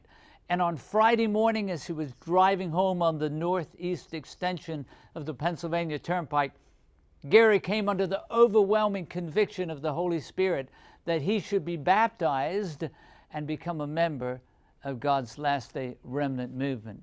But he thought to himself, how am I going to tell my wife? What Gary had not yet realized is that Jesus said, it's good if I go away because I will send another comforter who will be with you and in you. You see, the Holy Spirit was not only speaking to Gary on the northeast extension of the Pennsylvania Turnpike, but the Holy Spirit was also visiting a home in Allentown, Pennsylvania. And Gary's wife, Lori, came under the overwhelming conviction of the Holy Spirit that she should be baptized and become a part of God's last day movement, preparing for the soon coming of Jesus. But she also wondered, how am I going to tell my husband? Oh, what a joyful celebration there was when Gary and Lori were united as he arrived home and shared their stories and their mutual conviction that they should be baptized and become a part of the Seventh-day Adventist Church. My friend, when we do harvest work in the power of the Holy Spirit, we see miracles happen. You say to me, Pastor Derek, that's wonderful. Were Gary and Lori baptized? I say, yes, they were. It was a joyful day. In fact, when they were baptized, Gary turned to me and he said, Pastor Derek, can I speak to the church? I thought, I've never been asked that before in a baptistry for someone to speak to the church. But I said, yes, Gary. And he spoke a few words of admonition and encouragement to the people gathered that day. And as he spoke, the Spirit of God spoke to my heart and said, that young man is going to be a preacher. God would take someone from a factory and make them a preacher of righteousness. Well, that promise was fulfilled. Some of you know Gary Moyer and how God has blessed his ministry. He is now the vice president of the Carolina Conference of Seventh-day Adventists. Thousands have heard the gospel message as a result of his ministry. And I just want to say, praise God that when we go in the power of the Holy Spirit, the harvest is always great. But Jesus said, even though the harvest is great, I'm back in Luke chapter 10 and verse 2, the laborers are few. If we are going to reach everyone everywhere, we know it's not by our might and power, but by the Spirit of God. We know that. But it's going to take more than one or two people. We need to be united together in the mission. I heard you wanted to hold 120 evangelistic meetings in 2020. That was interrupted because of this global health pandemic, but you're planning to do that next year. Maybe it should be 121 in 2021. Maybe someone watching this message will say, I want to join the Lord of the harvest in his harvest work. There's so many laborers who are distracted. The laborers are few. And the Spirit of God may be calling you today, just as he called Gary from his work there in Philadelphia to become a preacher of righteousness. I think of another young man, Nathan, who was working at a foundry and was a martial arts instructor in Macungie, who God called, and today Nathan Krause also is a leader in God's church, a vice president in the Texas Conference. You see, God is calling workers. Maybe he's calling you today to join him in his harvest work. But Jesus says, because the harvest is great, but the laborers are few, there's something we need to do as harvest workers, called to go out by the power of the Holy Spirit. Look with me again in Luke chapter 10 and verse 2. Jesus says, because the harvest is great, but the laborers are few, pray, therefore pray the Lord of the harvest to send out laborers into his harvest. I want to focus on that one word, pray. In the Greek, it's the verb deomai. It means to beg or to cry out. It's praying, not just little prayers. We'll talk this afternoon about praying bold prayers by the power of the Holy Spirit, but certainly this prayer is not just a casual prayer, crying out to God, begging God, not because we're trying to change God's heart. It's our hearts that need to be transformed so that we can go out in the power of the Holy Spirit. Pray the Lord of the harvest. Cry out to him. You say, Pastor Derek, I don't know how to pray like that. Well, I have to confess to you that I need to learn to pray the way that Jesus wants me to pray. But there's an encouraging word for both of us in Romans chapter 8 and verse 26. Let's look at that verse together. Romans 8 and verse 26. If we want to pray the way Jesus wants us to pray, the Bible says, the Spirit also helps our weaknesses, for we do not know what we should pray for as we ought, but the Spirit himself makes intercession for us. Someone ought to say amen, or use my favorite Hebrew word, hallelujah. You see, when Jesus calls us to cry out to the Lord of the harvest, because the harvest is great, but the laborers are few, and we're called to go out as harvest workers in the power of the Holy Spirit, the Holy Spirit will help us even in our praying. My friend, that's really good news, isn't it? No wonder the Apostle Paul tells us in Ephesians chapter 6 and verse 18. Ephesians 6 and verse 18, he says, praying always with all prayer and supplication in the Spirit. Yes, my friend, as we cry out to the Lord, harvest workers, called to go out in the power of the Spirit will help us in our praying. But Jesus tells us what we should pray, crying out, again, not to change God's heart, but to change our hearts, back in Luke chapter 10 and verse 2. For harvest workers called to reach everyone everywhere, not by might or by power, but by his Spirit. Jesus says, pray the Lord of the harvest to send out laborers into his harvest. It's not going to be by might or power, but by his Spirit that we will go. It says he's going to send out laborers into his harvest. Now that verb to send out is not the common verb apostello, from which we get the English word apostle, to send out. It's the word ekbalo. It literally means to throw out. Pray to the Lord of the harvest to throw out laborers into his harvest. You see, Pastor Derek, I don't know, that sounds dangerous. But you see, the harvest is great, and we're called to reach everyone everywhere by my Spirit, Jesus says. And so we basically what we're doing is we're giving the Lord of the harvest permission. We're saying, Lord of the harvest, I earnestly beg you to throw out laborers into your harvest, and you have my permission to begin with me. When you pray that radical prayer, my friend, following the example of Jesus, the Lord of the harvest will throw you out exactly when and where He knows you will be most effective in His harvest work. I say that's really good news. He knows where you'll be able to connect with people, even in the great state of Pennsylvania. But we're reaching everyone everywhere. He may send you somewhere else, but remember, the mission begins at home, Jerusalem, then Judea, Samaria, to the ends of the earth.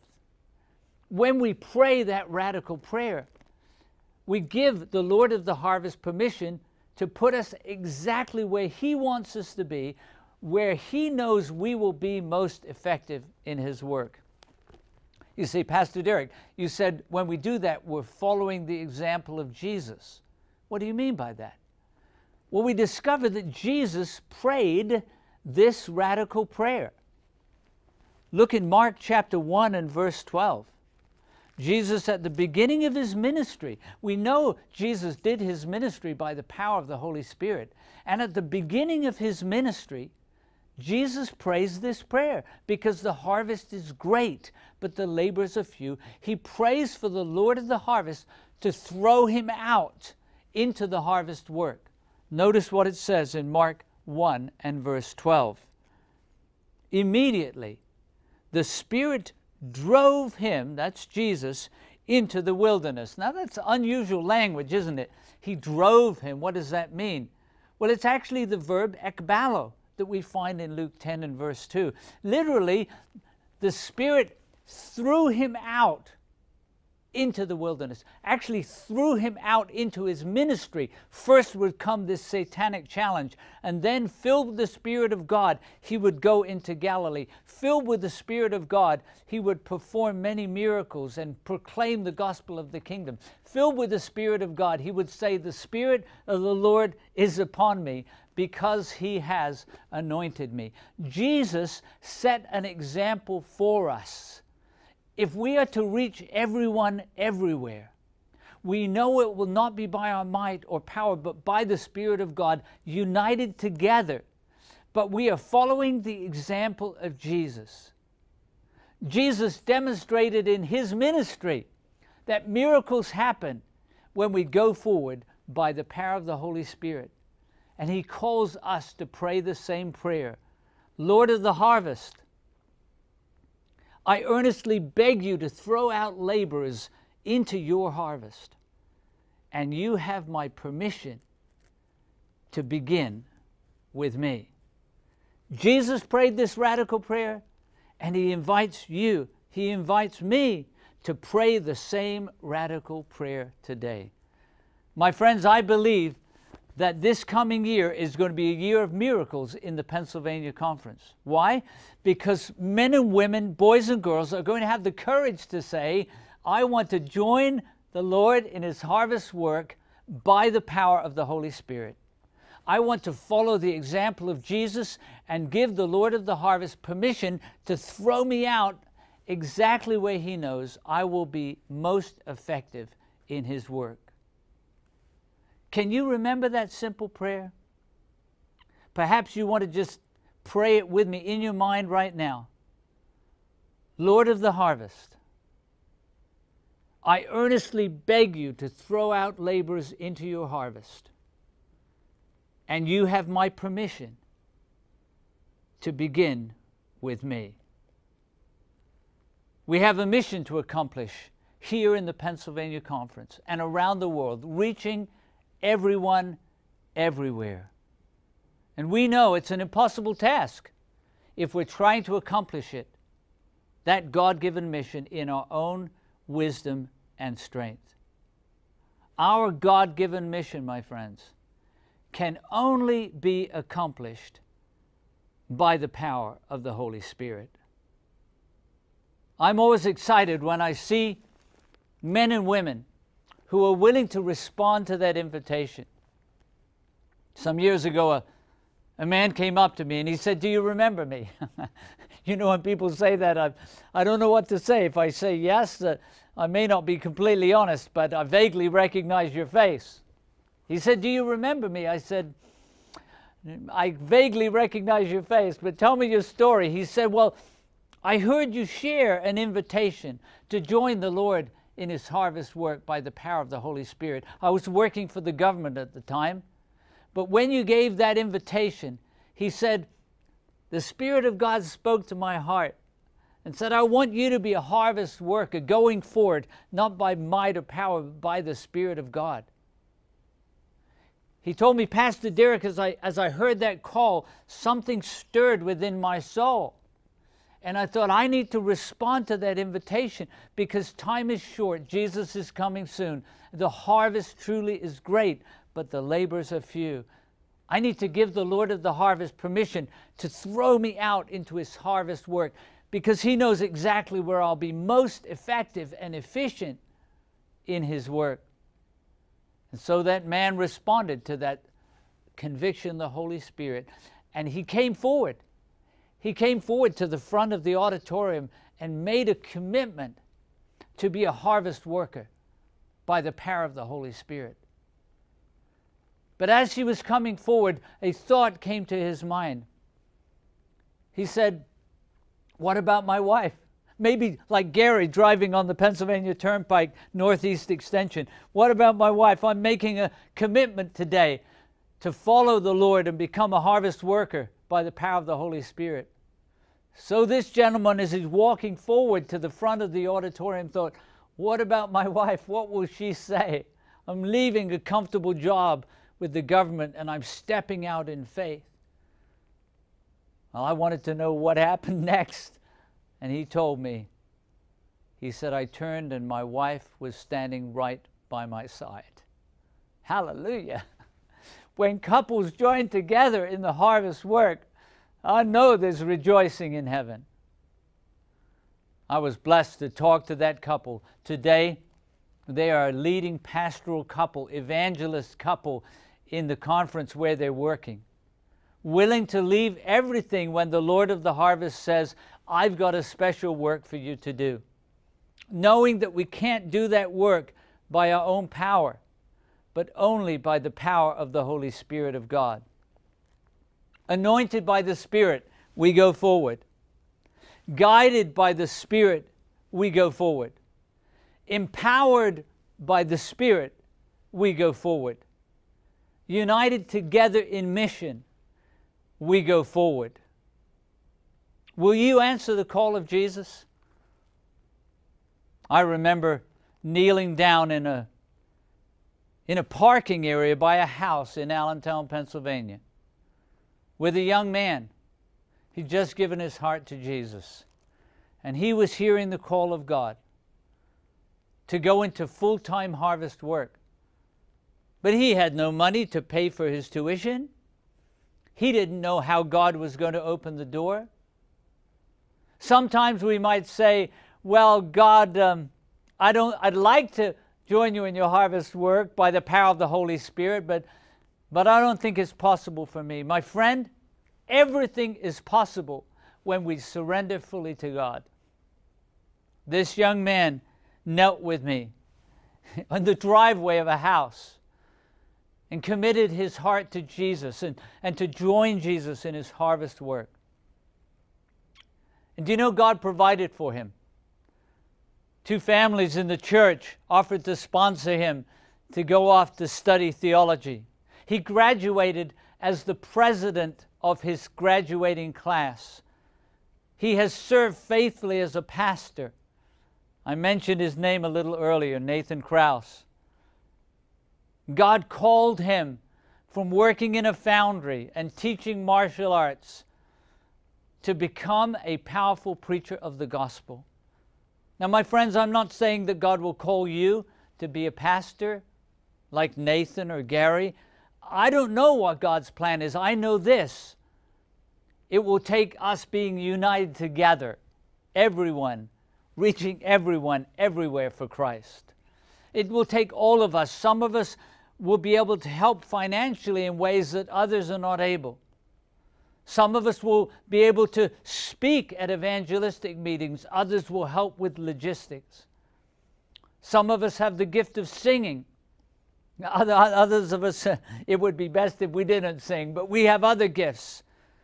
And as we ask the Lord of the harvest to throw us out into his harvest work, he will put us where we will be most effective for his kingdom. My friend, will you answer the call of Jesus? Will you be a harvest worker for Jesus by the power of the Holy Spirit? I'm going to pray right now. I know you're in your homes. Some of you may be in small groups, but across the Pennsylvania Conference, this convocation is happening. Some of you may even be in churches, socially distanced. But I'm going to speak to you right now in Jesus' name. I'm going to appeal to you right now.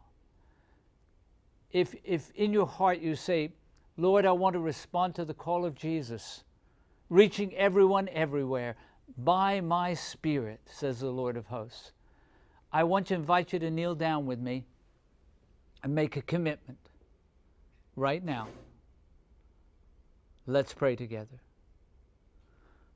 Lord God, we don't know all of what your plans are, but we know your plans are good plans. You promised us that. Plans to prosper us and not to harm us, to give us a future and a hope.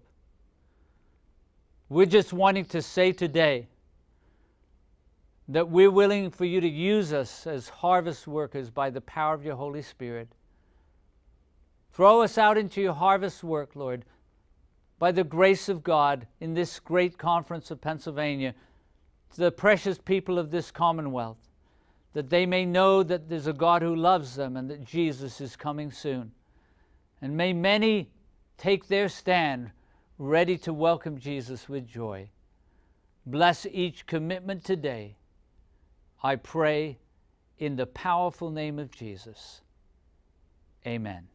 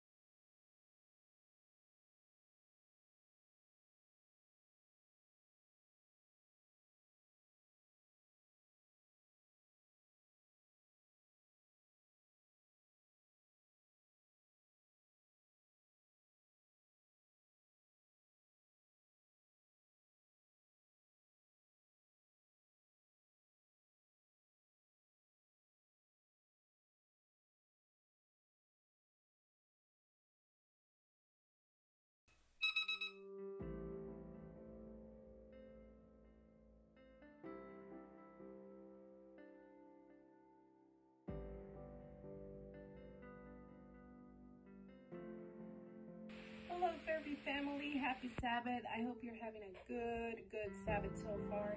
I just want to invite you to next week, AY. It's going to be on the topic of bullying, cyberbullying, and what should we do as Christians to respond to it. Brother Robin and Sister Alicia are going to be talking about this very important topic. And I just want to welcome you to join us and invite your friends, invite someone that you know that is suffering from this. This topic, I believe, is so important even now in this pandemic, because we are all in our homes and we don't know what, the kids are suffering. We don't know what, people behind the screen will be telling other people. So we need to make sure that our Fairview family and our friends and our all loved ones are safe and secure from this really important issue.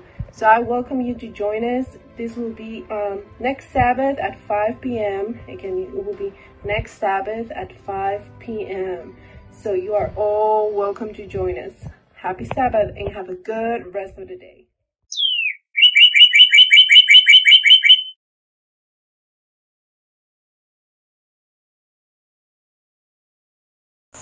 Happy Sabbath, everyone. I hope that you're having a wonderful day. It is beautiful outside, so I hope that you're able to get outside and get some fresh air and sunshine today. I did this morning, and I was able to get in my walk, a really good one, and I do feel great. So I hope you're able to get outside and enjoy the beautiful nature that God has created for us. I am here today, though. I wanted to invite you to a presentation that we're having on August 30th at 1:30. It's called Made to Move. Now, I'm sure that you may know exactly what that means, but if for some reason you don't, Made to Move is specifically about exercise. God has made us to move. He desires for us to get up and to exercise, to go out, get fresh air and sunshine. And some of the best ways that we can do that are through gardening. Check out the church garden. Also through walking. One of the simplest things that we can do. It is a blessing for us just to get up and go walking. Well, during this presentation, we are going to talk about what the Bible says about exercise. We're also going to share, of course, the benefits of exercise, and we're going to share, among many other things, some tips and tricks for you. One of the other things that we're also going to do on August 30th at 1:30 is Coach You Successful. We're going to give you some coaching tips and work with you on how you can put exercise back into your life. And so if you stop for some reason, we're going to help you get restarted. And if you want to start, we're going to give you suggestions for how to do that. So again, join us August 30th at 1:30 p.m. The link will be sent out to you. Please share it with your friends and your family. And most important, please pray for myself and the other presenter, which is Dr. Lisa Arosarina. She's going to be doing a presentation with me. Please pray for us, because we just want to magnify Christ, because if he is lifted up, then all will be drawn closer to him. Have a wonderful Sabbath. Bye-bye.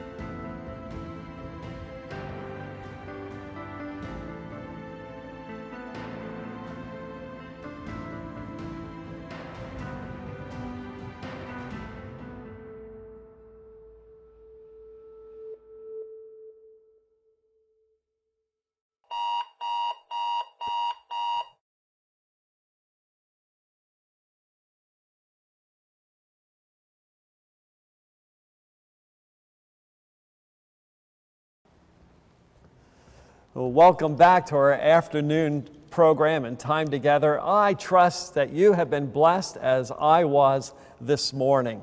We are so blessed to be able to gather together around the conference like this and to pray together and to be inspired by Pastor Derek Morris. I know he's going to inspire us again this afternoon. We have some wonderful special music as well, and we're going to pray together. So may God continue to bless us as we worship this Sabbath afternoon together.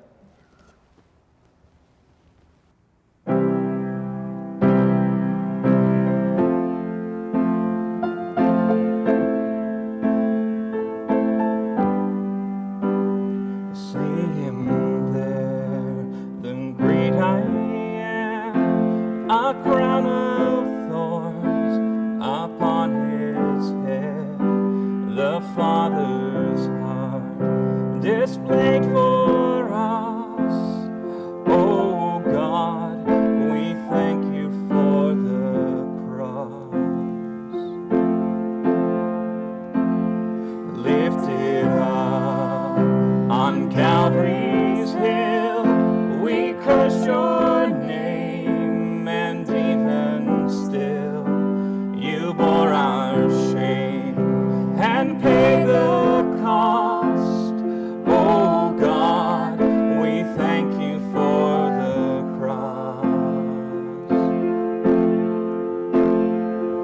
Behold the Lamb, the story of redemption written on his hands. Jesus, you will reign forevermore. The victory is yours. We sing your praise, endless hallelujahs to your holy name. Jesus, you will reign forevermore. The victory is yours.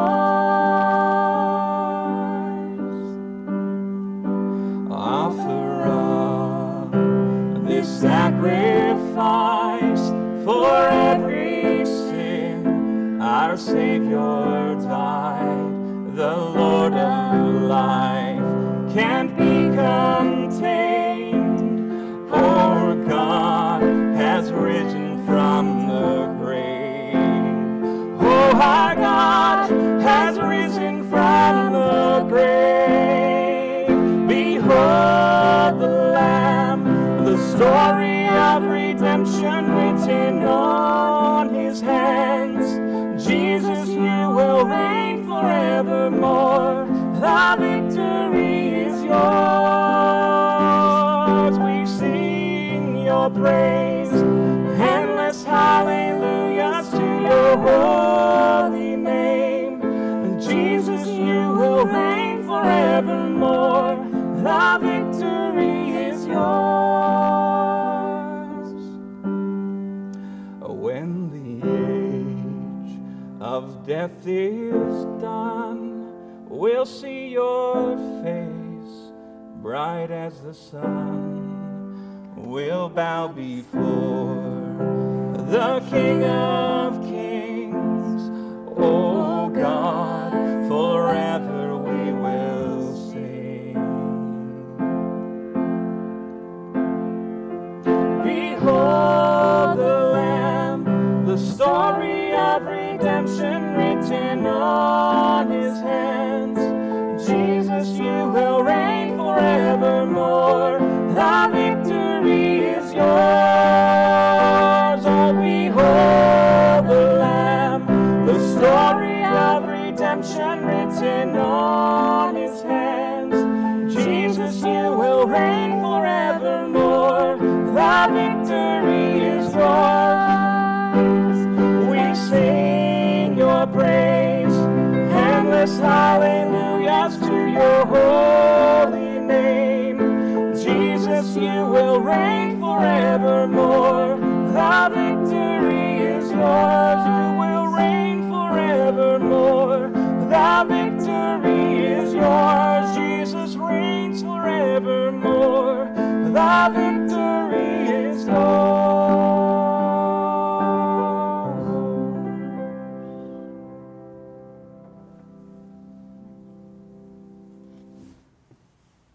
I'm excited to be with you again this afternoon at the Pennsylvania Conference Convocation as we talk about reaching everyone everywhere with the good news that there's a God who loves us with an immeasurable and unfailing love, and that Jesus, our Savior, is coming soon. If you were with us this morning, we talked about the only way our mission can be accomplished is by the power of the Holy Spirit, following the teaching of Jesus for harvest workers. And I have a special gift for you if you'd like to learn more, especially if you made a commitment this morning to say, by the grace of God, I choose to be a harvest worker by the power of the Holy Spirit. Just go to hopetv.org/free gift, and we'll send you a free audiobook on the topic we studied this morning. Again, hopetv.org/free gift. We'll send you an audiobook download that will bless your life, and share that with others who are sensing the call of God to be part of His harvest work by the power of the Holy Spirit. But right now, let's pray together as we continue this convocation, studying about praying bold prayers by the power of the Holy Spirit. Let's pray together. Our Father in heaven, we thank you for this Sabbath convocation. We thank you for the blessings we have already received today. And I pray in the name of Jesus that you would bless as we hear your word this afternoon, as we continue to respond to your Spirit's call.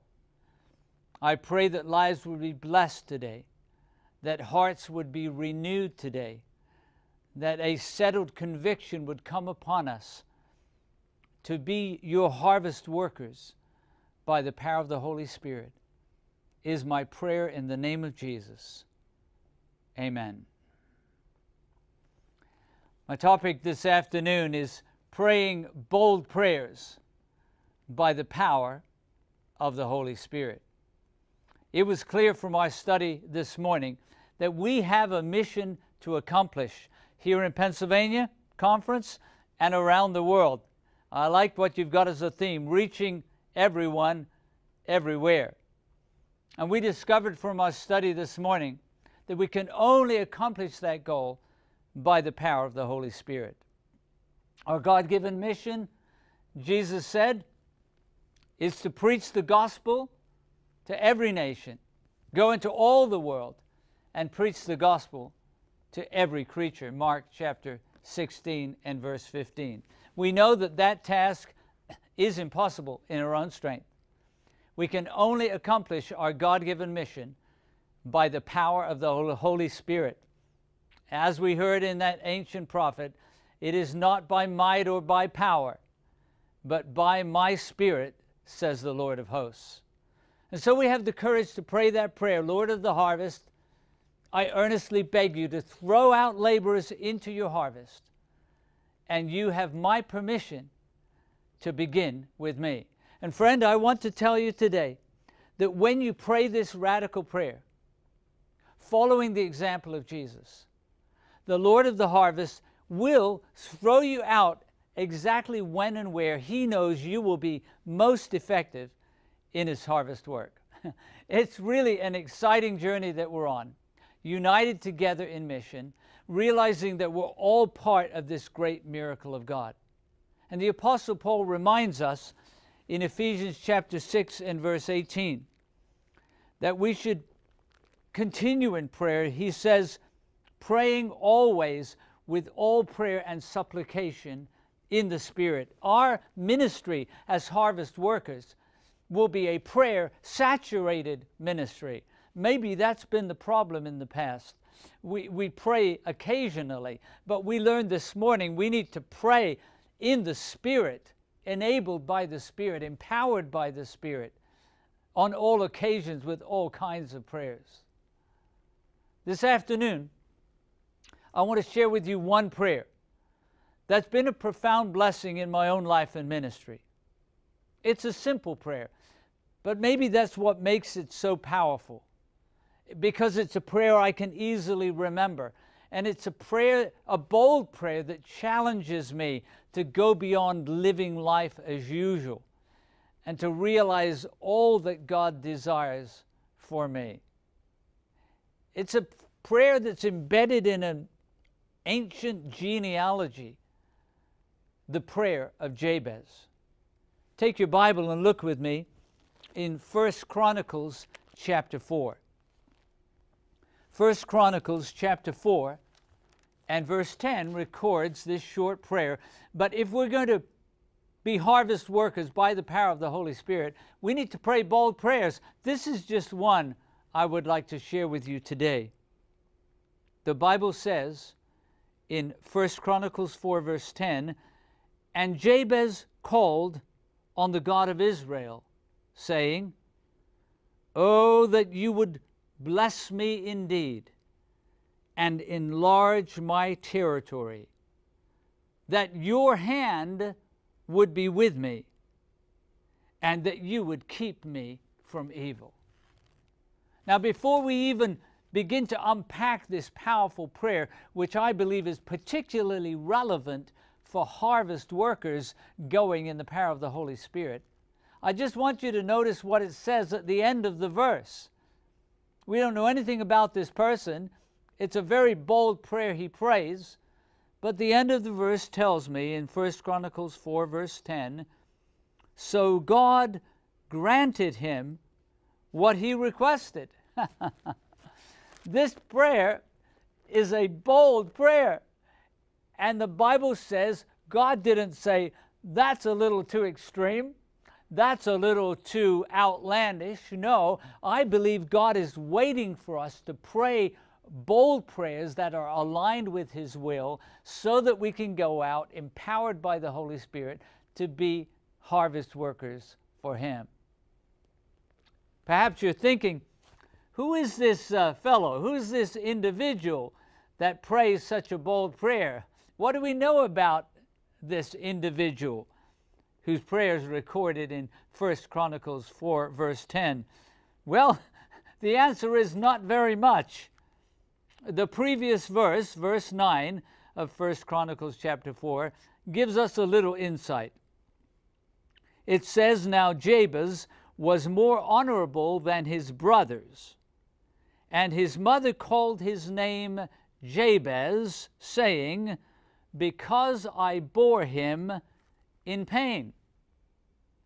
We've learned a couple of things there. He's more honorable than his brothers.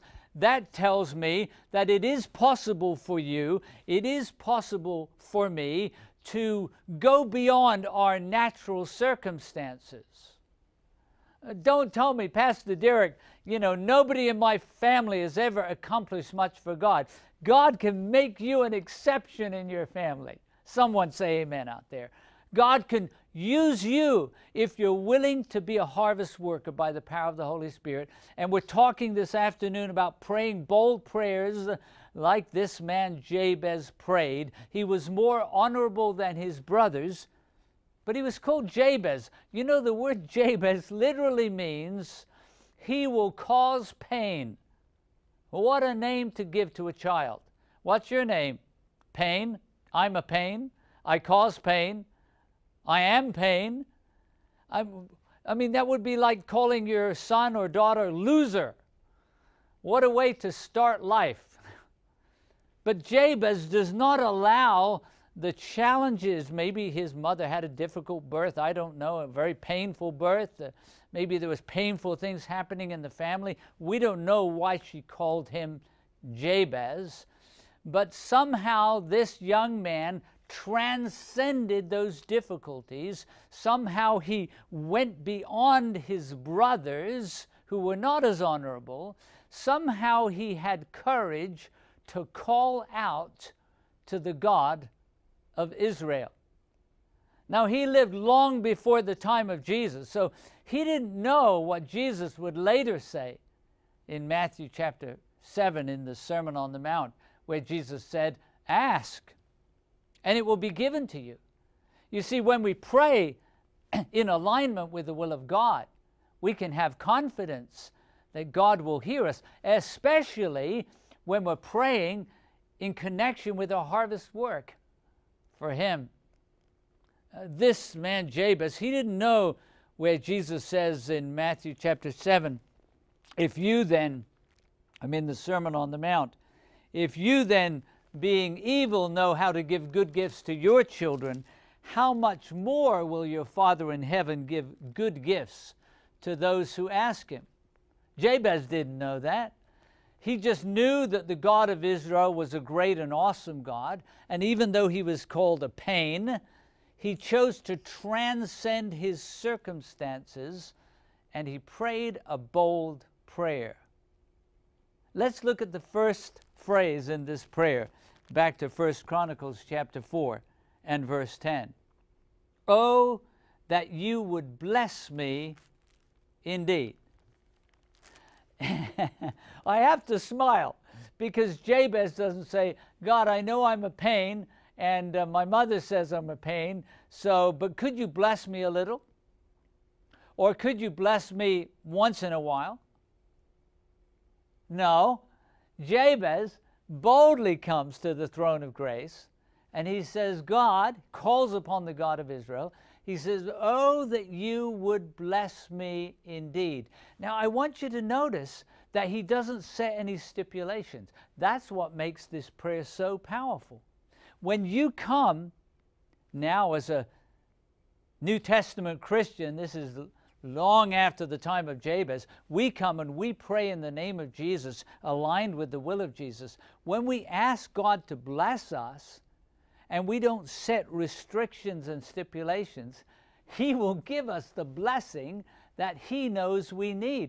You say, Derek, you can't lose if you say, Lord, bless me according to your perfect plan.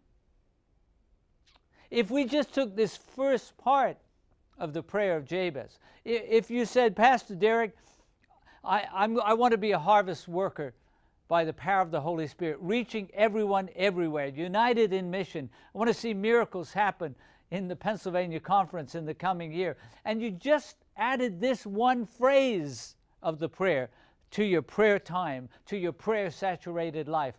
Oh, Lord, that you would bless me indeed according to your will. You would see miracles happen. I remember my first evangelistic meeting as a pastor. I'd grown up in a family where my father was an evangelist, but my first experience as an evangelist was in northeastern Pennsylvania. We went to a little town called Sybertsville. We rented the fire hall. Now, I didn't know much about evangelism, but you know, when you ask God to bless you, he'll bless you abundantly. And so as I was thinking about what we should do for these meetings, I knew I needed help, and there was a young literature evangelist in the neighboring district by the name of Tim Goff. Now today, Tim Goff is the vice president of the Florida Conference, but back then he was a young literature evangelist. I was a young pastor in the neighboring district. We joined together, and I thought I need some help with some sermons, so I'm going to talk to a great preacher. Now, I know some of you listening to my voice today, you remember that great preacher, C.D. Brooks. Do I have a witness out there? You say, yes, Pastor, I remember. Powerful preacher of the Word of God. Well, he had produced a series of recordings called the Breath of Life Evangelistic Series. And I listened to all of those tapes, and I was so deeply moved by them, I thought I need a coach. Now you say any coach will do, but somehow I prayed that the Lord would bless me abundantly. I decided to call Pastor C.D. Brooks. I said, Pastor Brooks, I'd like to use your evangelistic sermons for my evangelistic series. Is that okay with you? And Pastor Brooks said, absolutely. I said, do you have them written out? He said, no. They've kept telling me that I need to do that, but we've never done it. I said, well, I have the recordings. Now, to show you how long ago this was, they were on cassette tapes. Does anybody here even know what a cassette tape is? But I spent about 400 hours transcribing those cassette tapes for the Breath of Life Evangelistic Series. I believe, guided by the Holy Spirit of God, standing on the strong shoulders of a great evangelist. And God blessed me as I did that. Somehow I not only got the content, but I got the Holy Spirit anointing. I got the enthusiasm of Pastor C.D. Brooks. One time we were having a question and answer period, And Tim Goff, the literature evangelist, he was asking the questions. He'd heard so much. He said to me, "What do you think, Pastor Brooks?"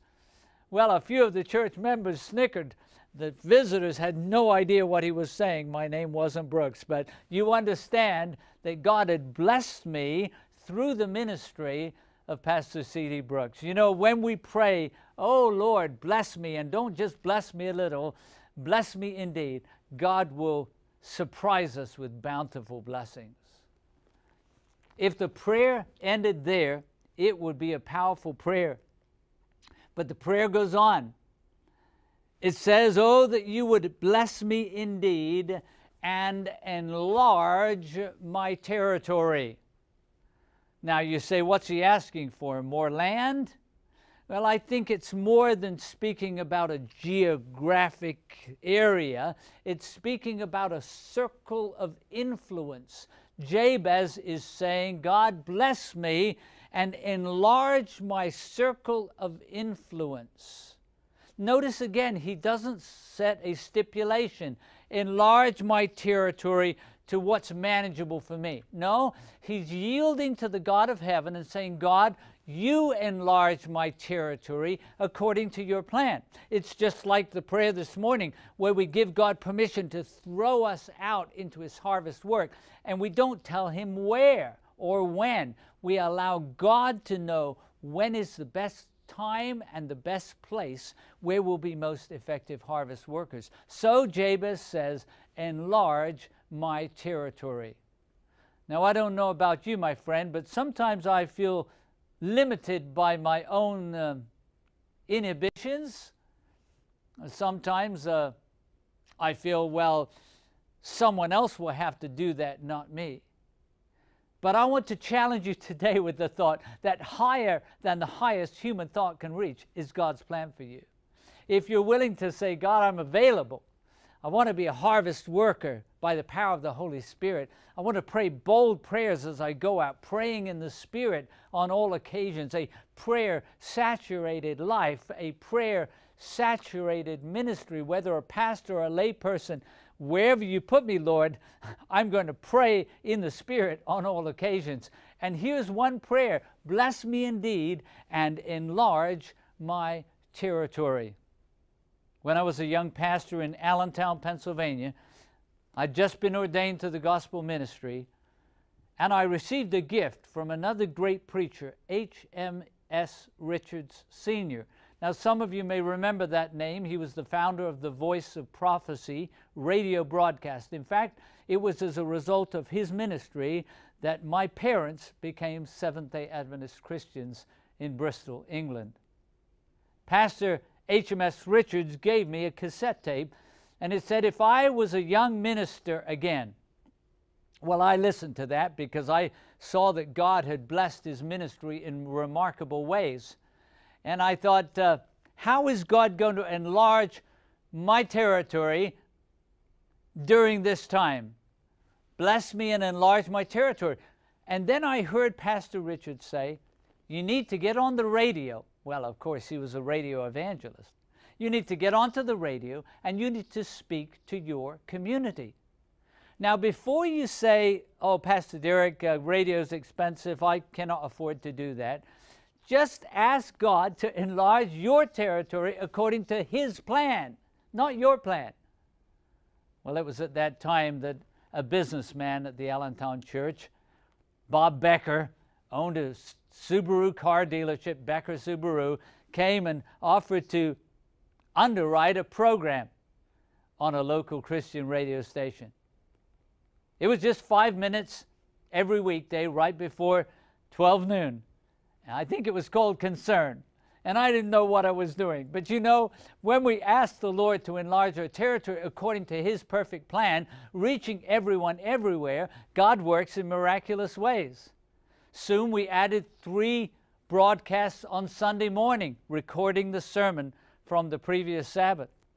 People in the community began to recognize my voice. It wasn't about me. They were hearing a word from the Lord. From that humble beginning in media ministry, who could have imagined what God would do? Years later, invited to start an interactive Bible study on Hope Channel called Hope Sabbath School. Today, in more than 200 countries around the world. What a privilege to be part of a movement where God is enlarging our territory, not to make names for ourselves, but to honor His name and to call people into His kingdom. My friend, God has a good plan for you. If you say, Lord, bless me and enlarge my territory.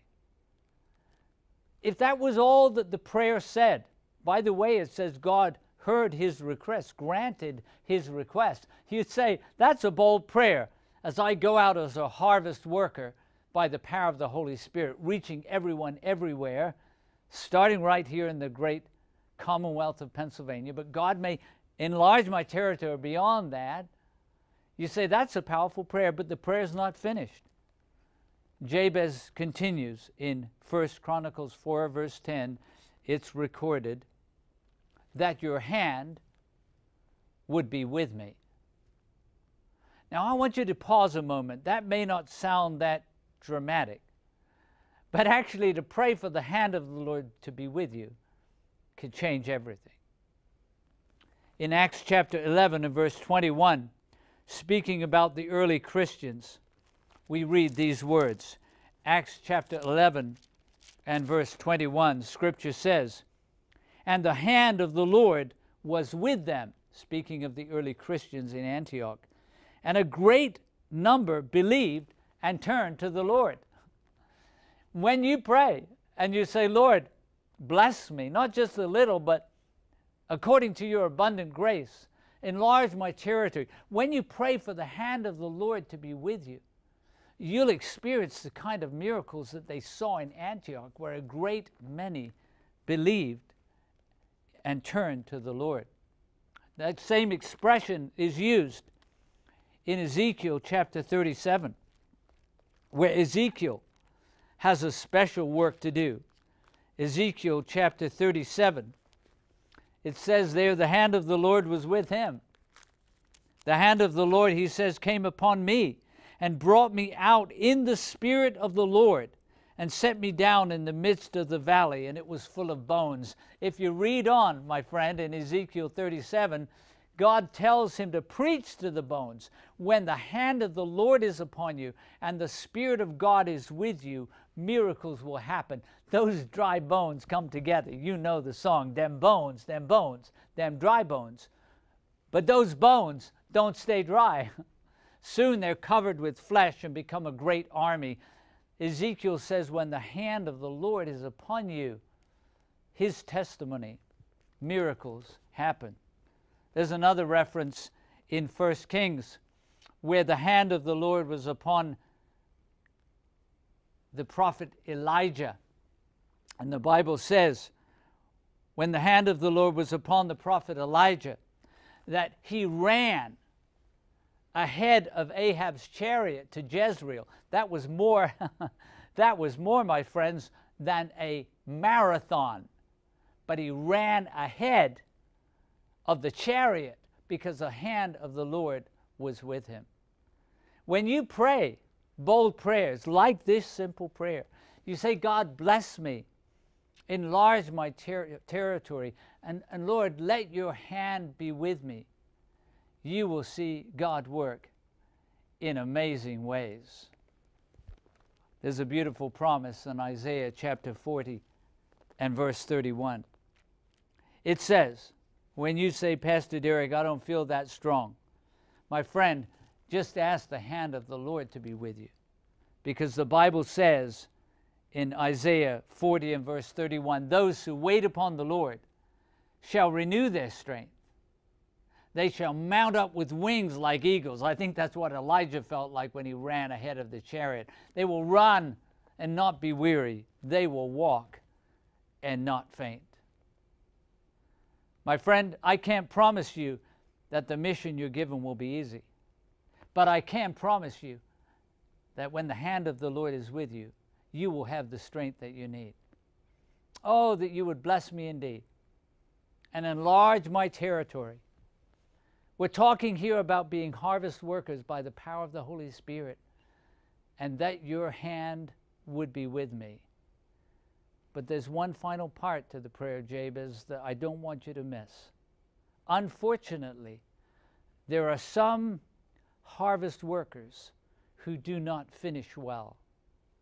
You see, when you say, I choose to be a harvest worker by the power of the Holy Spirit, you become a target of the enemy.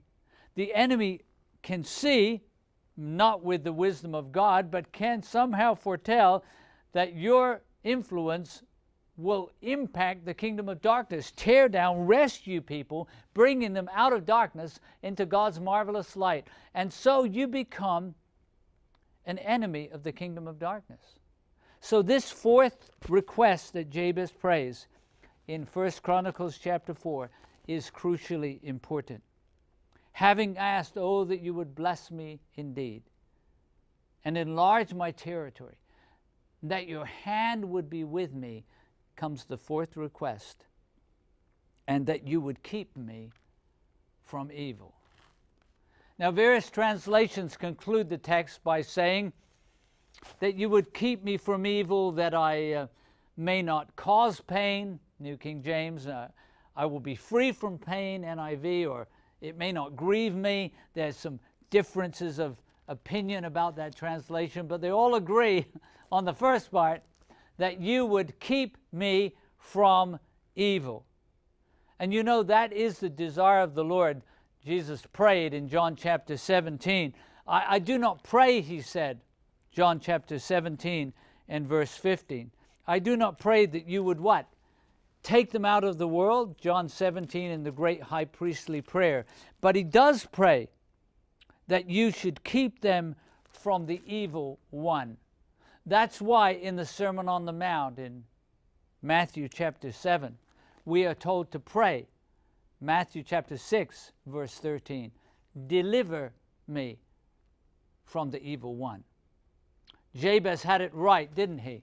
Oh, that you would bless me indeed and enlarge my territory, that your hand would be with me and that you would keep me from evil.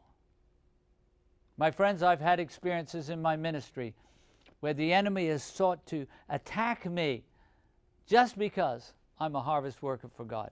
You say, Pastor Derek, why would the enemy do that? That doesn't make any sense. Why doesn't he just let you do your thing and he'll do his thing? But you see, the enemy, just as God doesn't want anyone to be lost, the enemy doesn't want anyone to be saved.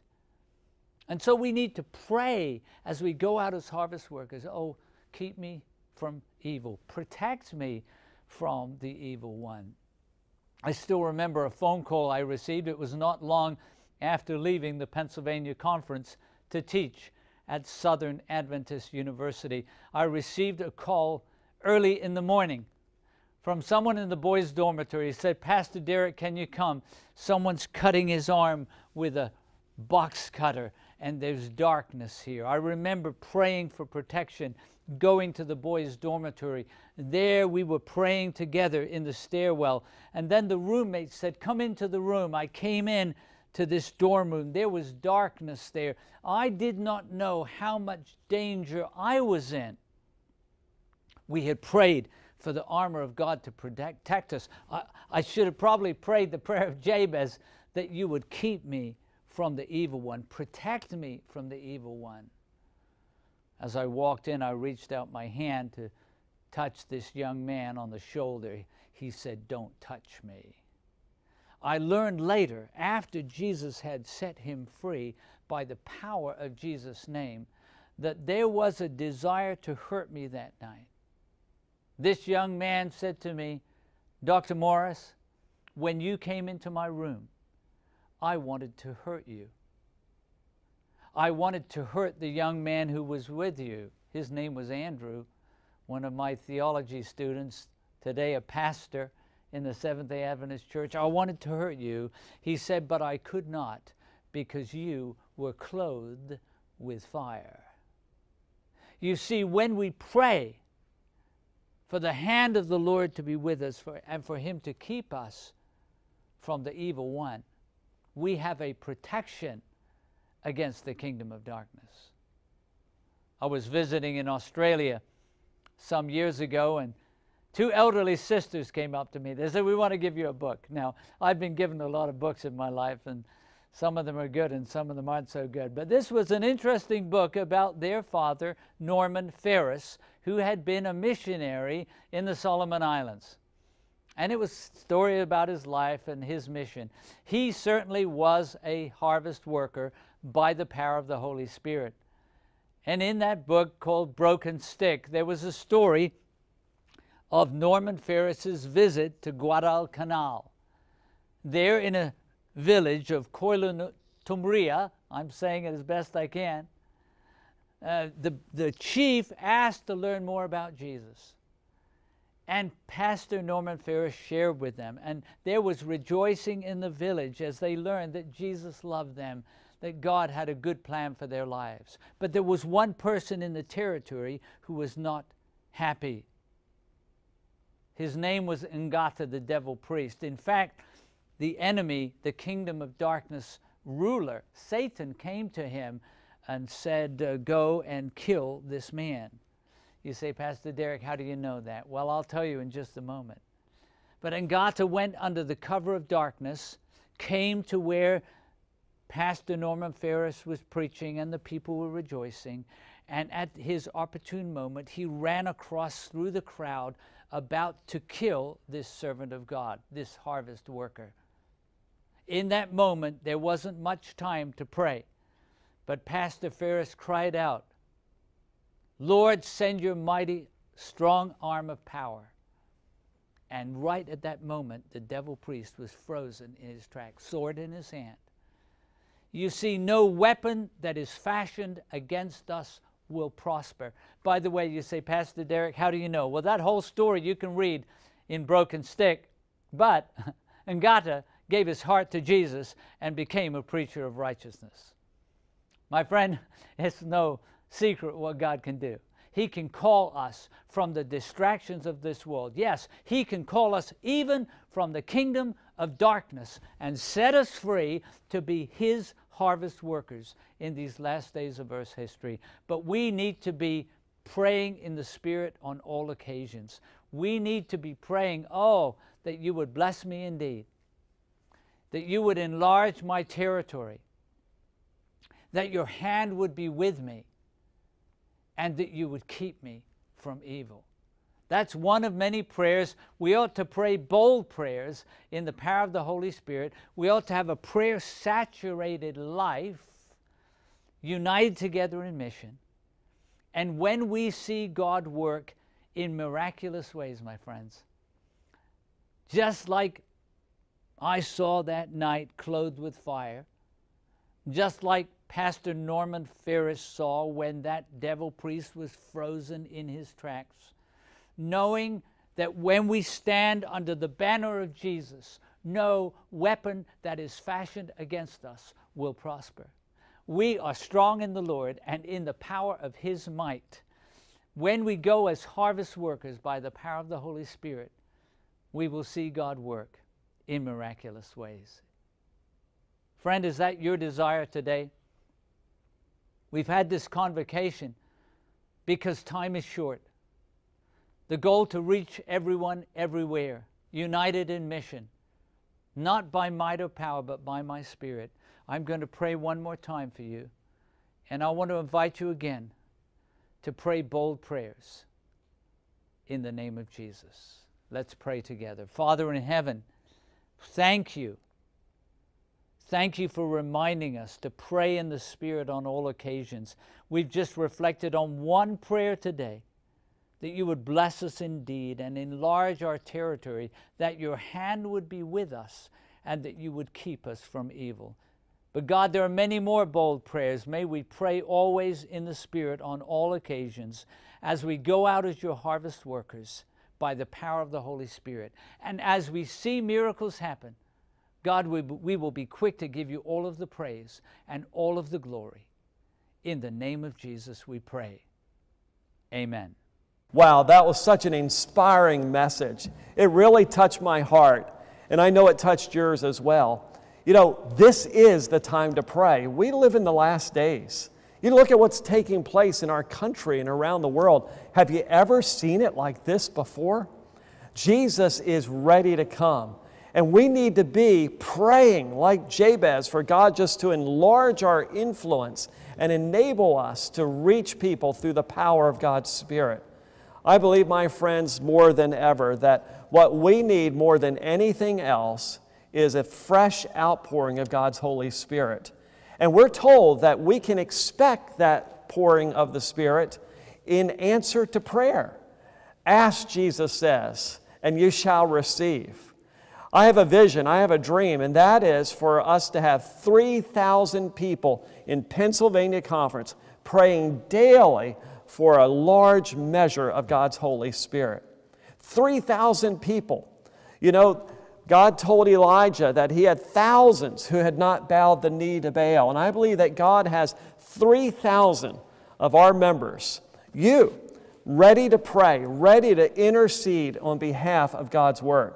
You know, when God looks down on this planet and He zooms in on the state of Pennsylvania, He's looking for faithfulness among His remnant church.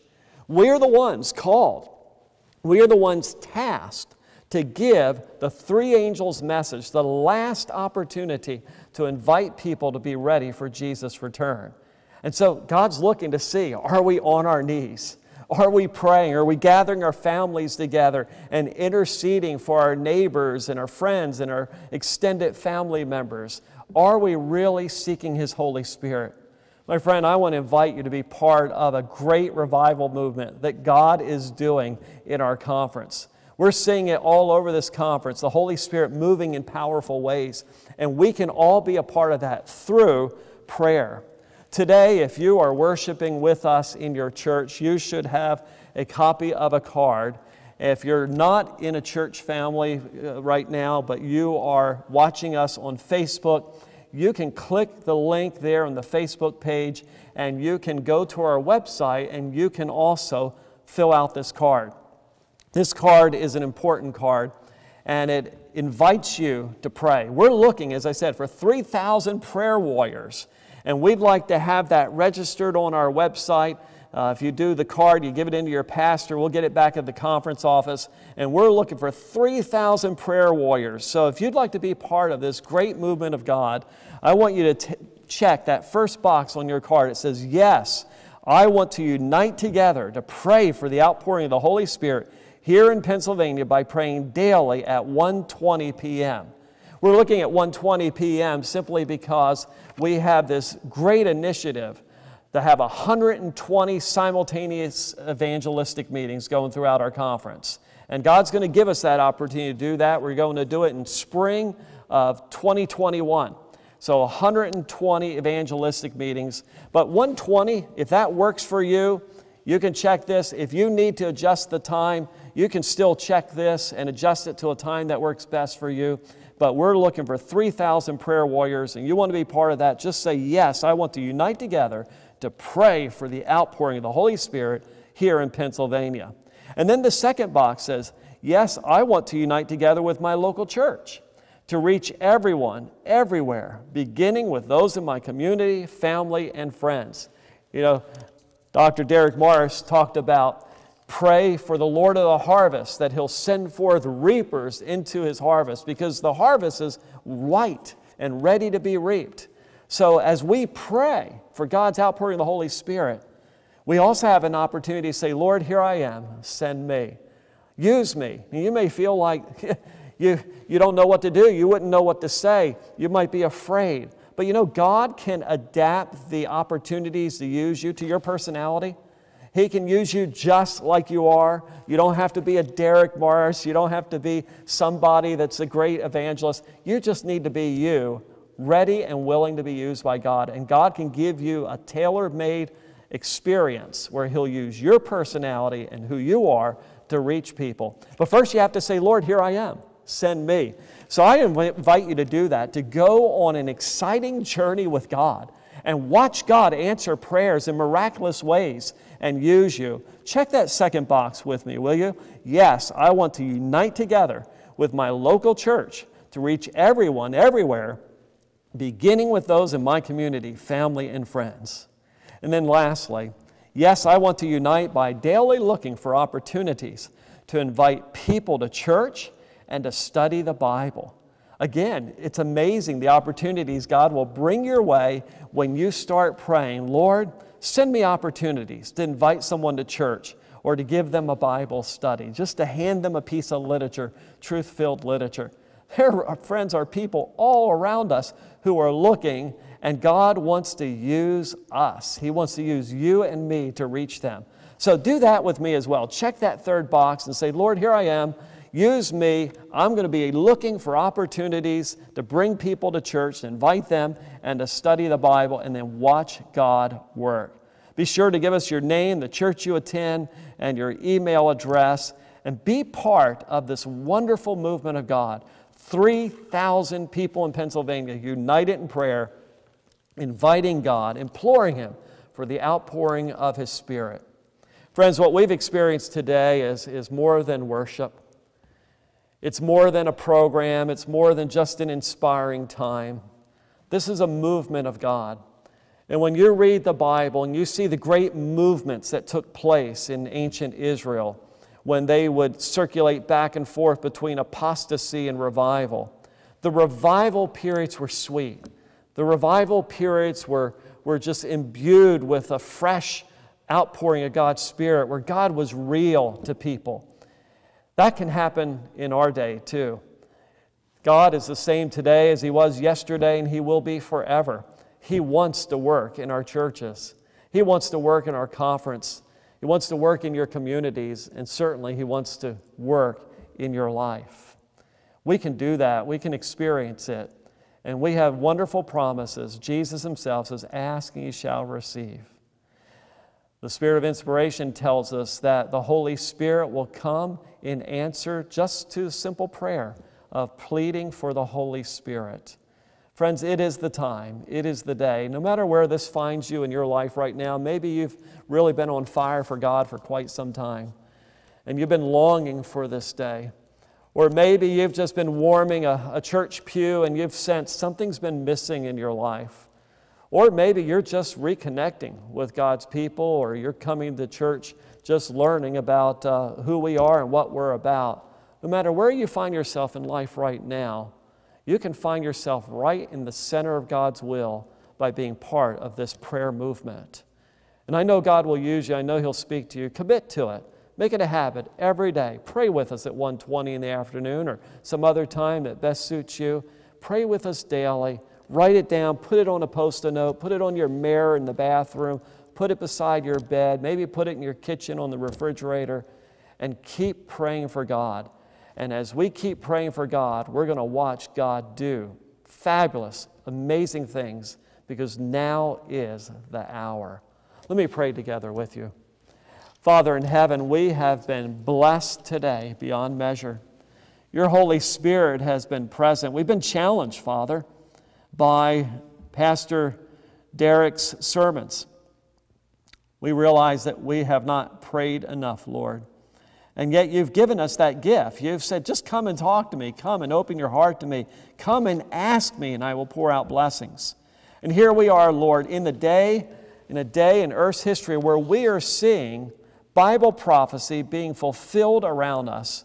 And we can watch the steady approach of these last day events in the evening news and on our devices as we read the news. So Lord, this is the hour. You've told us to pray in the hour of the latter rain for the latter rain. And so we're coming right now, and we are praying for Your Holy Spirit. Lord, we can't live righteous lives on our own strength. We need You in our hearts, Lord. You know our humanity. You know our sinfulness. You know our characters. And Father, only You can cleanse our hearts of sin and fill us with Christ-likeness. So we pray for fresh personal infilling of Your Spirit in our lives. We confess our sins, Lord.